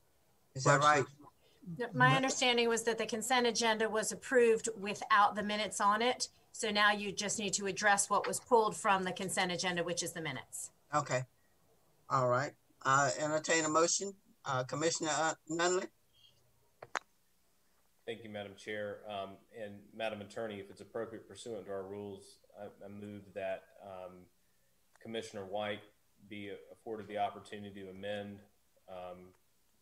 vote that she requested at the previous meeting where she was removed due to a technology issue, and that we approve the minute for that item thereafter. I'd like to second that, Madam Chair. Okay, it's been moved in second. Before I carry that motion, I have some hands. I want to see if they have any comments or questions. Commissioner Albright. No, I'm trying to lower my hand. I've lost it. Sorry. Okay, Commissioner Colson, do you have a question? No, I was going to second. Okay. All right. It's been moved in second. Madam Clerk. Yes, Chairwoman Floyd Huggins. Yes. Vice Chair Fitzpatrick. Yes. Commissioner Albright. Yes. Commissioner Colson. Yes. Commissioner McLaughlin. Yes. Commissioner Nunley. Yes. Commissioner Ward. Yes. Commissioner White. Yes. Commissioner Perkins Williams. Yes. Motion passes unanimously. Thank you. So just for the record, I will amend those minutes and then bring them back for adoption at the next meeting. Thank you. That's wonderful. We are now at the items for discussion. I believe is where we are. And Scott, we have on the item Suddenlink communication. Would you like to speak up? Be happy to open it up and then turn it over to Commissioner White. So the last meeting we had a request from Commissioner White to for her to work with staff to draft a letter for consideration of the board to send to the Attorney General regarding Suddenlink service. We looked at a number of different letters that had already been submitted by other counties and municipalities and worked with Commissioner White to draft the letter before you. So with that, I'll defer to Commissioner White for further comments. Okay, Commissioner White. Thank you. Yes, in my time on the board, one of the biggest complaints I have received from citizens is not just a lack of internet in certain areas in the county, but very poor service, particularly from Suddenlink. And some ideas were shared with me by people that other counties and cities have been sending in a letter to the Attorney General. After doing some thinking, I would like to propose that we have a public hearing and we advertise this to everyone. That way their complaints are on record and we invite Suddenlink to attend the public hearing. And that would be a good first step before sending a letter to the Attorney General. I know a lot of other counties and municipalities have already done that, but I think a public hearing would be a good idea. And I'm open to any thoughts and suggestions. I did talk to Commissioner Perkins Williams on Friday, I believe, and when I said that Suddenlink had service that was can't remember the word I used, not that great. She said that their service was bad. So anyway, I think this will be a good first step, and I would hope that I would get the support of the board to proceed with the public hearing in the future. Commissioner Nunley. Thank you, Madam Chair. And let me first say that connectivity and the provision that every resident in Pitt County receive internet connectivity at a broadband level I think this commission's made very clear that that is a priority, and our team has continued to work, and I'm thankful for our team for continuing to work at trying to secure increased connectivity for our residents. And that's a really concern in light of COVID, with the stress on education and virtual learning, and professional life with virtual meetings. It's no longer an option to have strong connectivity. It's in fact, it's a really requirement. So I want to commend our team for working on that. And we do have a number of providers of internet service, vendors of internet that are looking to enter the market in Pitt County.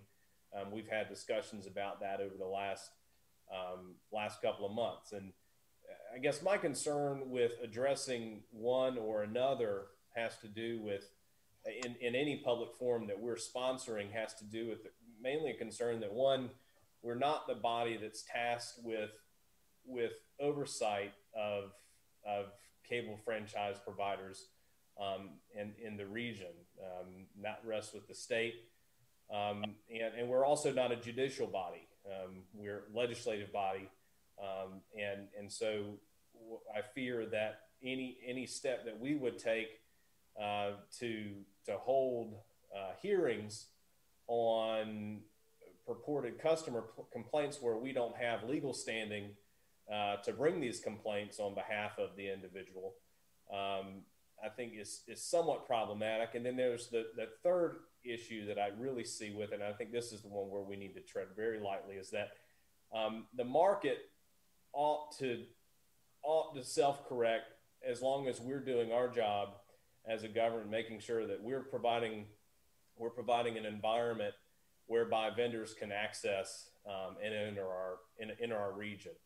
I think market dynamics are a better place for us to influence behavior. And I don't think that a government entity ought to be in the position of advocating for or against a particular provider.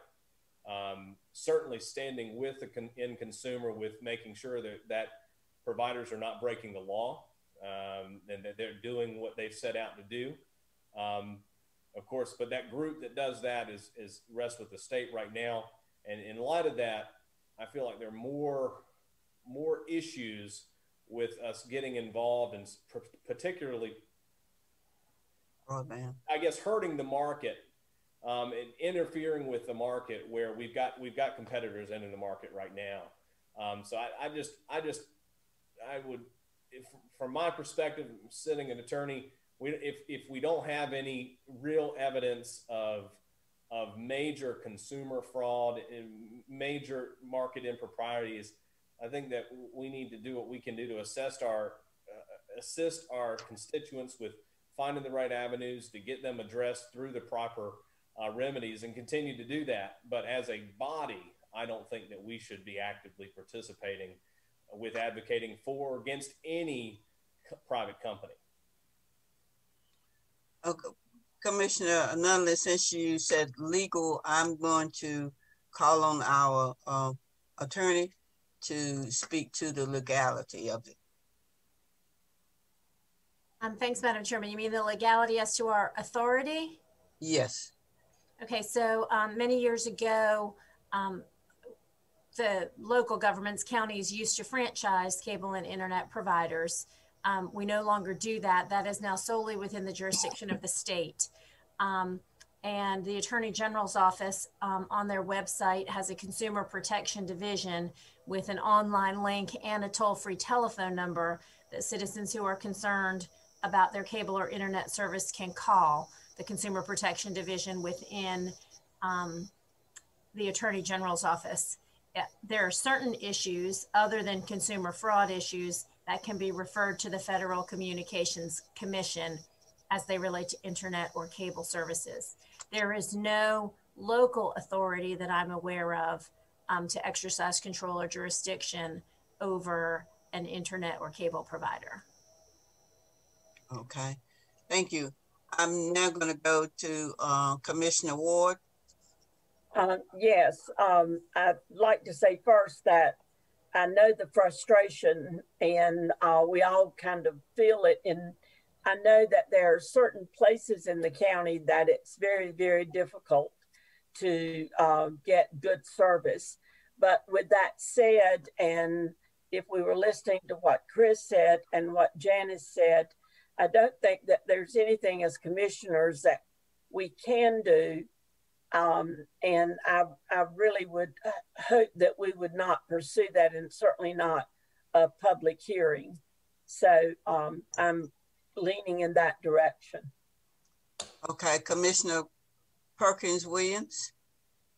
Thank you, Madam Chair. I heard Chris Nunnally and I heard Attorney Janice Gallagher mention consumer fraud.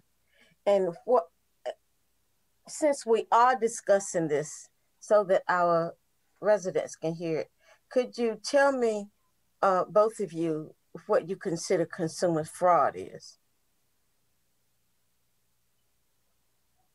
Are you asking me? Consumer fraud would be a misrepresentation by an entity in dealing with its consumers. And Commissioner Perkins Williams, you actually, I think, shared with the board a letter that you had received, if I'm not mistaken. That was the response from the Attorney General's office to Suddenlink, where they acknowledged the letters from the other counties. And in that letter, they indicated that their jurisdiction is over consumer fraud. They invited Suddenlink to a meeting with them to further investigate those issues. And so I think from the perspective of the letter and the perspective of consumer fraud, I know that Commissioner White had attempted to bring this item earlier, and at such time might have been on the front end of the letter joining other counties that was then accepted by the Attorney General's office. But I think your best description of consumer fraud would be in that letter. You agree with that, Attorney Nunny? Madam Chair, if I may. Yes, go ahead. Thank you, Commissioner Perkins Williams. So mine really had to do with not the question of what consumer fraud is, but rather that we're not the body that ought to handle the judgment of that.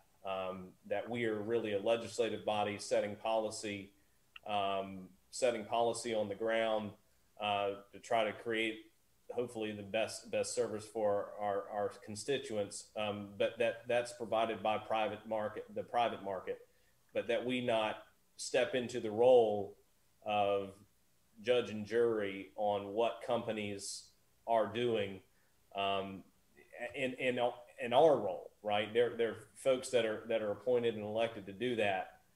It's my opinion that we are not appointed and elected to do that. Thank you, both of you. I do know that same profession may have a lighter view or a different view about terminology and definition. But as a consumer and as a resident, I've used two broad companies that supplies internet services to constituency. My number one, we have more than just two in this county, and they are all not accessible throughout the county. So those of you who have the privilege and opportunity of selecting a different services has a wider perspective to choose from. Now, in business and in business studies and competition is something that will cause a company to provide great customer service. And so far, none of the companies, the services that are provided in the rural, or particularly over here where I am, great consumer services. So even when Spectrum came here, I'm bringing up a new one, and I called, they said that they were not, and I can almost spit in the city. They said they were not providing services to this area at all. So it's a greater problem with internet services, and it's not good when you don't have strong competition, period. Then you lean more towards the other way, which is not supposed to be something that we can say we have here. I would like to see, because now I don't take your vision, Nunnally, because I'm not an attorney. I'm an end user of services. So what I'm saying is, if people, a large group of people in this county are complaining, we should have some, as a body of rules. That's who we are. We are rules. We don't follow all of our own. As a body of rules and as a body of policy, there should be something that we can express by as a body. And I do agree with Lauren. That's one of the biggest things I've heard, as well as throughout the county, not just over here, but everywhere. People are not happy. You spend money. Number one, you can't budget when the bill constantly change. And when you have a service like that, the bill should be the same when you're not asking for any new access to something that they offer. So that's my biggest problem, is their billing and services like that. And when it rains, you can forget getting on internet. I don't know why I got kicked off today. And then, of course, I guess the person who's sitting on the county's end had to allow me in, and I guess he didn't realize I was off and couldn't get back in. So I had to wait till somebody saw that I was locked out. But there should be something. And I'm for having a discussion. Now, Lauren, I agree with you, but to me, hearing is a sort of strong word. Discussion and a conversation with people in Southern Link, I like to see do, because they are providing, I understand, a good service in the northern part of this county. And I would hate for us some people out here don't have any internet service and can't get it because their home happened to be located on the wrong spot. So that's out there. So if we can do some of that as a group, then maybe we should talk about it. If we talk about it, because we don't listen to each other's conversation anyway. So I like to see us talk about it. There are counties all around us, Mr. Manager, that are talking about it, doing something about it. Edgecombe, Beaufort, all around us, they're doing something about it. And I don't know why we have to be tight-lipped on having a conversation about an issue that our residents bring to us or lay in front of us and constantly discuss with us. That's my feeling. And if we're going to talk about it, I'm ready. And I have kept a strong folder of all of my bills. And I have made notes every time I call. But if you have to sit on a call waiting for somebody to answer you 2.5 hours, and I've done that, there is a serious customer service problem with the business provider. And I'm thinking that maybe they don't know that the customer service is that bad. And you can't get to a manager. Thank you. Thank you, Commissioner Perkins-Williams. I'm going to go to Commissioner McLaughlin because he has not spoken yet. Commissioner McLaughlin. Thank you, Madam Chair. While I understand there is problems with Southern Link, and I've gotten reports on that, services of Southern Link, but after listening to our Attorney Gallagher and Commissioner Nunley, we have but such a fine line to deal with, and in certain areas we just don't have the authority to challenge.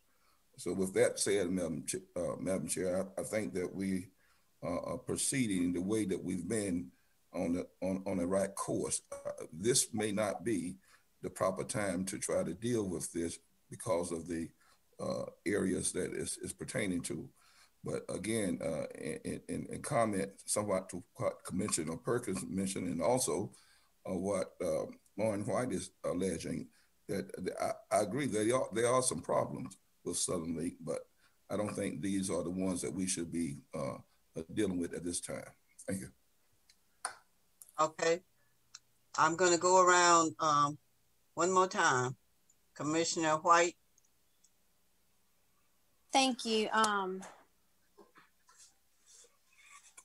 understand that our authority to influence in this situation is limited, but I feel strongly that we should address the concerns of our constituents and the citizens of Pitt County by providing an opportunity for citizens to share their concerns with Suddenlink representatives present. This might create an opportunity for solutions. We need to work toward a solution rather than just telling everybody in the county that it's not our responsibility. This doesn't fall on our plate. And if a public hearing, if that is not supported, then maybe we could just go ahead and send a letter to the Attorney General like other cities and counties have done. I was thinking that maybe a public hearing would be a good first step in kind of giving Suddenlink a time to hear these concerns personally. But if y'all don't agree with the public hearing, then maybe you would support sending a letter. Like I said, I understand that local government isn't in control of internet providers, and I'm not saying that we should be telling them where they have to provide internet, but simply addressing the concerns of people that live in the county for their poor service, their lack of service when they are paying Suddenlink for this service. Thank you, Commissioner White. Commissioner Ward. Maybe the attorney can help us with an idea about a letter and where we may just relate what some of our citizens have shared with us, or if there is another way that, or someone else that we could get involved with this. I'm not sure. I know what we're saying is that it's not our responsibility, but it is very aggravating. We once you cross the railroad track coming out of Bethel going to Robinsonville, there's absolutely no coverage over there, period, at all. And everybody's got antennas and whatever else they have to have. But that's not just the only place in the county, it's the outlying areas. So I think that we all feel the same way. It's not on our plate, but maybe a letter, maybe we could get someone to work with Janice and maybe come up with a letter and bring it back at our next meeting for us to look at, in which we might just send the letter with the concerns that we are hearing from our citizens, not necessarily us relating those concerns, but sharing some of the concerns that we've heard from citizens, and maybe ask them to come down here and have a public meeting in which all concerned citizens could come to. Anyway, that I agree with Mr. McLaughlin in that we are not in this. It's not something that we can dictate to, but a letter or something to support our citizens, I think would be appropriate. Commissioner Nunley. Thank you, Madam Chair. So kind of want to reject out of hand that even if we don't have authority, it doesn't mean that it's not our responsibility to hear our constituents' concerns. It's absolutely our responsibility. And so as I think all of us do from time to time, we do receive bona fide complaints from citizens, especially those that are extremely frustrated. And we should help and assist and facilitate, address those concerns. And so I actually don't have a problem with individual commissioners or any of us facilitating and helping our constituents get these folks to the right place and help them. Don't just pass them off. Help them along the way. And if it's a matter of holding town halls in our districts or doing things as individual representatives, I feel comfortable with that. I don't feel like that's a violation of the separation of our authority. So because we do have an absolute responsibility to hear and address these concerns. I don't want to be that we're, by not having a public hearing, that we're somehow against or rejecting the constituents' concerns. I think it's more, are we going to be about trying to get the market better? Are we going to be about trying to help those concerns be addressed in a proactive manner as opposed to being a consumer complaint forum? And I just think it's more productive if we handle it in the former way. And I'll leave it at that. Okay, I'll come back to you. Commissioner Colson? Well, my feelings are that we as a body need to respond to our constituents. And I see no harm in us weighing in on this. We can send a letter to Josh Stein indicating that we are frustrated because of the complaints that we're receiving. And it has nothing to do with our legal authority as to whether or not we're trying to control it. What we're trying to do is weigh in on it and say, hey, there's a problem. I don't have any of the other commissioners getting complaints, but I've gotten lots of them, and not just complaints with phone calls. I mean, I'll be out somewhere, and all of a sudden, this topic of Suddenlink will come up. The thing is, the real shame of it is that when Suddenlink was a local company, it was a great company, it had good service, and so on. But now, Mary's right. You can wait forever trying to get through to somebody. And when you finally get through their phone tree and you just want to, almost scream at somebody, is you find out, well, they say, well, I can't do anything about it. Or you may be wanting to report an outage. And when you report the outage, let's say it's on a Tuesday. Well, we can't get there till Monday of next week. Really? Well, are you going to credit me for the time that I've lost? Try that one. No, they're not going to give you a dime. I mean, I've been through that twice, and I imagine I'm not alone in that same frustration.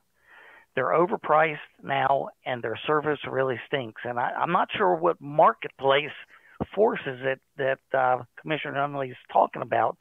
I see no competition. This is basically a monopoly in this area.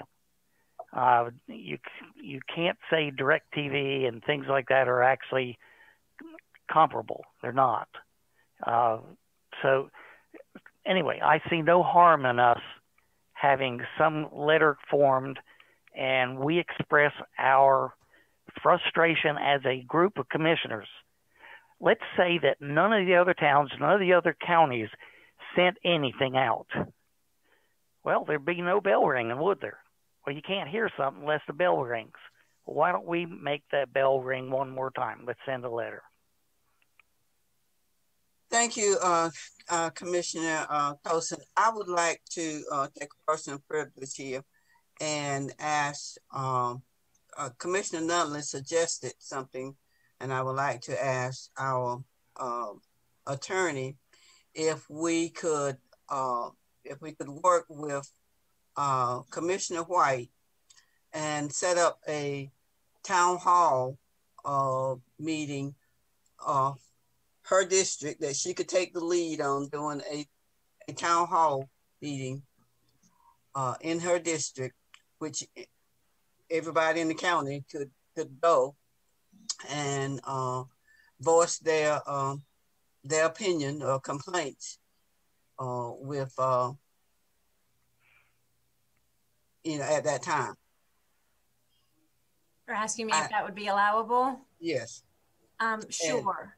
Yeah, sure. Any commissioner can conduct a town hall in their jurisdiction anytime on any particular issue if they want to hear from their constituents on a particular matter. So if I'm understanding what you're saying correctly, and what was suggested by Commissioner Nunnally was that for it not to be action of the board, that an individual could still, an individual commissioner could still pursue the inquiry, facilitate assistance to their constituents.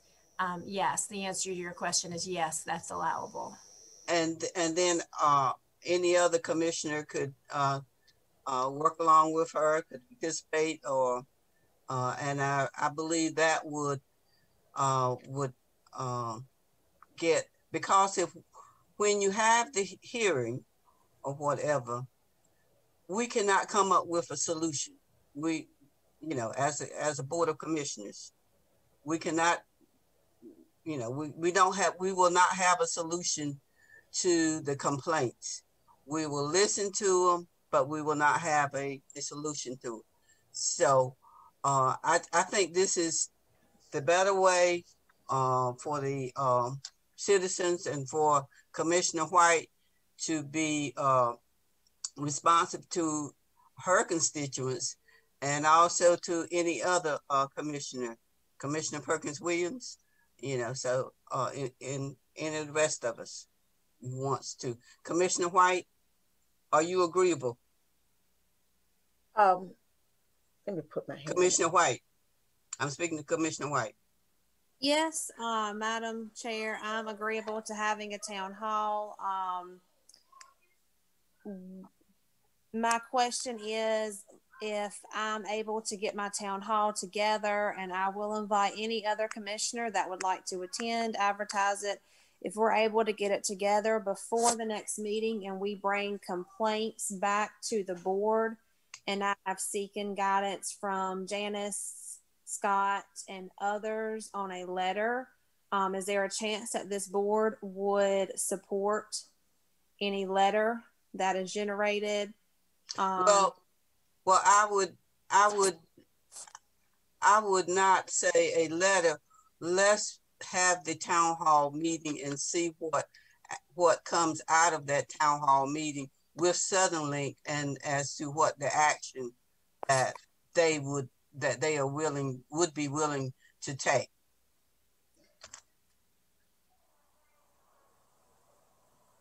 Okay. I'm still waiting on Commissioner White.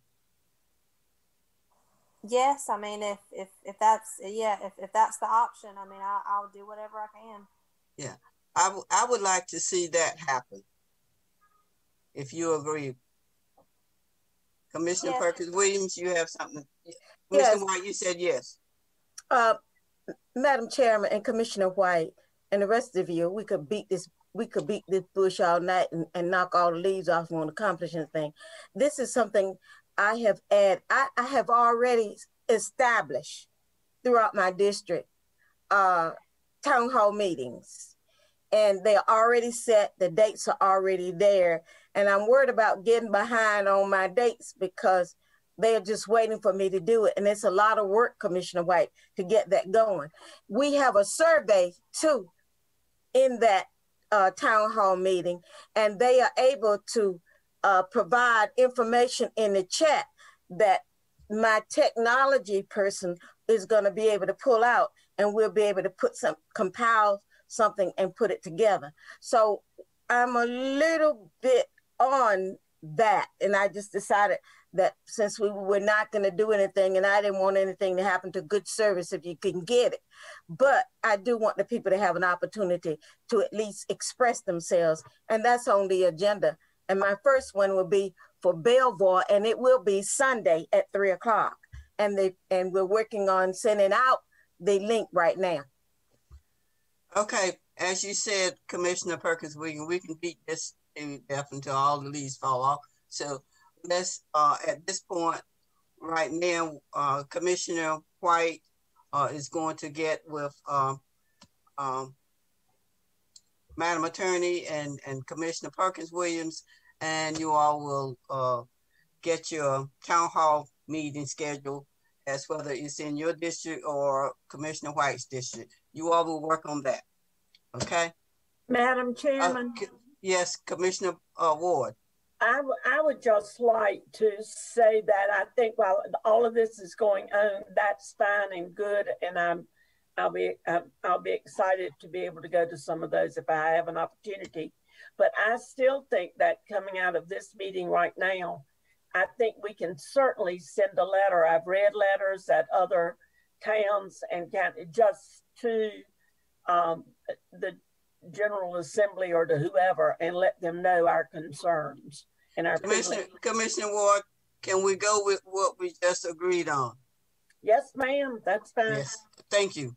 We'll move on with items for decision. The next one is the resolution to dispose of the Bethel ABC property. Madam Attorney.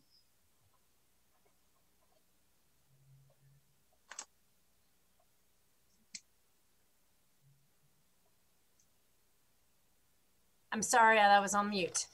On January 11th this year, the board directed the county manager to proceed with the transfer of the Bethel ABC property to the Center for Science, Technology, and Leadership Development Incorporated, which is the private nonprofit. And you all may recall that Dr. Gary Moore came and spoke to the board at that meeting.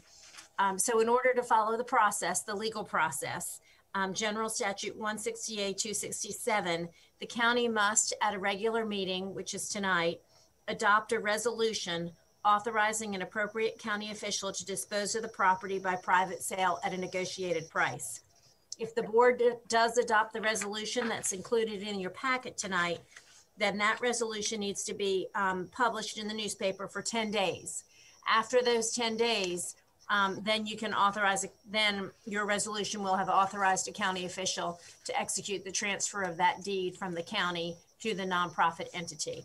So if the board wants to continue on the path that we have started, you may do so by resolution this evening. Commissioner Perkins Williams. I move that we accept the recommendation and move forward.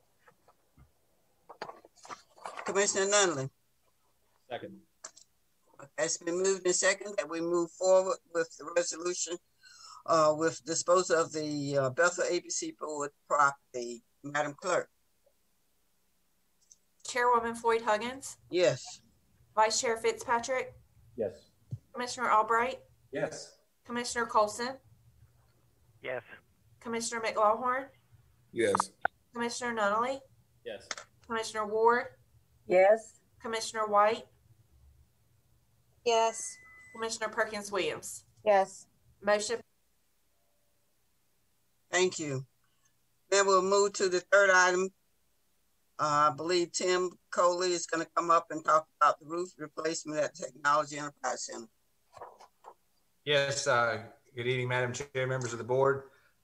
This item is a contract and budget amendment for a new roof replacement at the Technology Enterprise Center on Green Street.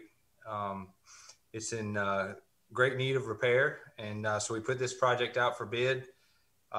We received 3 bids. The low bidder was Etheridge Roofing, who has actually done work for the county prior, and they do good quality work, so we're pleased to have them as our low bidder. The low bid was $252,364, and that's for the entire roof there. The funds for this will come from the Economic Development Commission. These funds were included in their budget and approved in the last 2 years for this project. So tonight, I'm asking for approval and a motion to approve the contract and the budget amendment with Etheridge Roofing for $252,364. Thank you. I understand the motion. I don't see any head. Commissioner Ward. I so move. Second. Thank you. It's been moved in second. Madam Clerk. Chairwoman Floyd Huggins. Yes. Vice Chair Fitzpatrick. Yes. Commissioner Albright. Yes. Commissioner Colson. Yes. Commissioner McLaughlin. Yes. Commissioner Nunley. Yes. Commissioner Ward. Yes. Commissioner White. Yes. Commissioner Perkins Williams. Yes.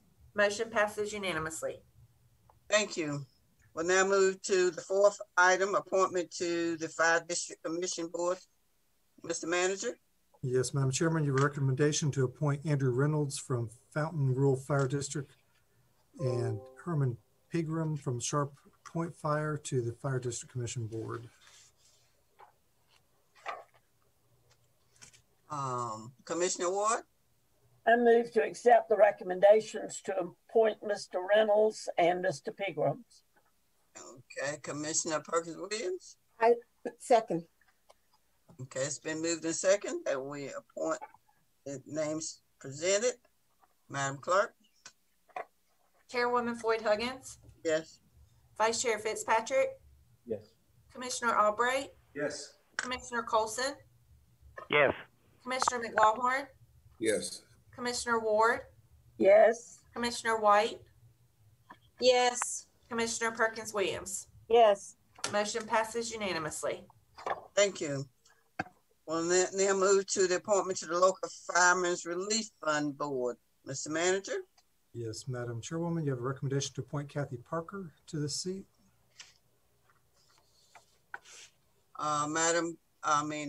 Commissioner Perkins Williams? Motion to accept the recommendation. Commissioner Ward? Second the motion. It's been moved and second that we appoint the person named. Madam Clerk? Chairwoman Floyd Huggins, Yes. Vice Chair Fitzpatrick, Yes. Commissioner Albright, Yes. Commissioner Colson, Yes. Commissioner McLaughlin, Yes. Commissioner Nunnally, Yes. Commissioner Ward, Yes. Commissioner White, Yes. Commissioner Perkins Williams. Yes. Motion passes unanimously. Thank you. Item 6, the appointment and reappointment to the Biden Medical Center Board of Trustees. Mr. Manager? Yes, Madam Chairwoman, your recommendation from the Biden Medical Center Board of Trustees from their nominating committee, they're recommending Mr. Christopher Jenkins be appointed in the reappointment of Vice Chairman Mike Fitzpatrick. Motion to approve, Madam Chair. Madam Commissioner Ward? Has that motion been made? Yes. Okay, well, I'll second it. Okay. It's been moved and second that we reappoint Christopher Jenkins and Commissioner Fitzpatrick. Madam Clerk? Chairwoman Floyd Huggins, Yes. Vice Chair Fitzpatrick, Yes. Commissioner Albright, Yes. Commissioner Colson, Yes. Commissioner McLaughlin, Yes. Commissioner Nunnally, Yes. Commissioner Ward, Yes. Commissioner White, Yes. Commissioner Perkins Williams. Yes. Motion passes unanimously. Thank you. We are now down to where are we? Closed session. Is that where we are? Yes, Yes, ma'am. it has been suggested that this board go into closed session pursuant to North Carolina General Statute 143.318.11A4 to discuss matters relating to the location or expansion of industries or other businesses in the area served by the public body. Also under 143.318.11A1 to prevent the disclosure of confidential information. On that basis, Madam Chair, you would need a motion and second to go into closed session. Commissioner Nunley. Yes, Madam Chair, move that we move to closed session. Commissioner Perkins Williams. I second. Okay, it's been moved in second. Madam Clerk? Chairwoman Floyd Huggins, Yes. Vice Chair Fitzpatrick, Yes. Commissioner Albright, Yes. Commissioner Colson, Yes. Commissioner McLaughlin, Yes. Commissioner Nunnally, Yes. Commissioner Ward, Yes. Commissioner White, Yes. Commissioner Perkins Williams. Yes. Motion passes unanimously. Thank you.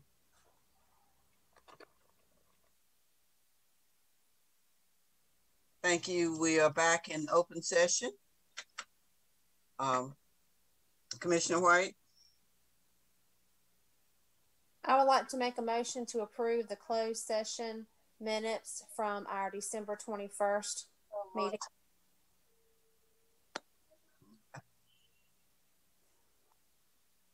Can I have a second? Commissioner Ward? I'll second the motion. It's been moved and seconded. We approve the closed session minutes of December 21st, I believe. Madam Clerk? Chairwoman Floyd Huggins. Yes. Vice Chair Fitzpatrick. Yes. Commissioner Colson. Yes. Commissioner Albright. Yes. Commissioner McLaughlin.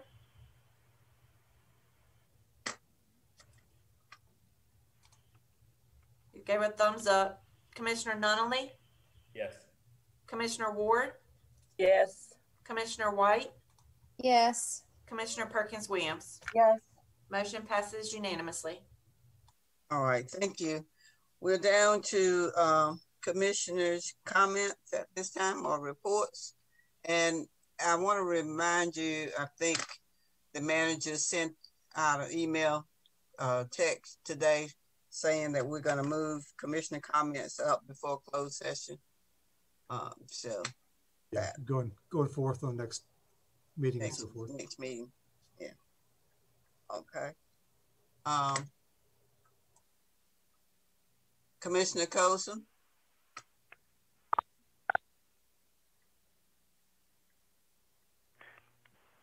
I'm sorry, hit the wrong button. I have no comments. All right. No comment, thank you. Perkins Williams. Oh, I have comments. I don't know how many. On Sunday, February the 7th at 3 o'clock, residents in the Belvoir Township will be invited to a meeting, town hall meeting. And you will get you should see it in the paper, and you will get the link for the virtual setting. It is a virtual meeting. Thank you. Commissioner, did you rearrange the name, Commissioner Ward? Yes, you did. What? I have no comment. Okay. Did I call Albright already? Y'all switched the order. I have no comment again. Thank you. Okay, y'all switched the order on me. I was going. Okay. McLaughlin? You already got him. Oh, okay. All right. Did I get everybody?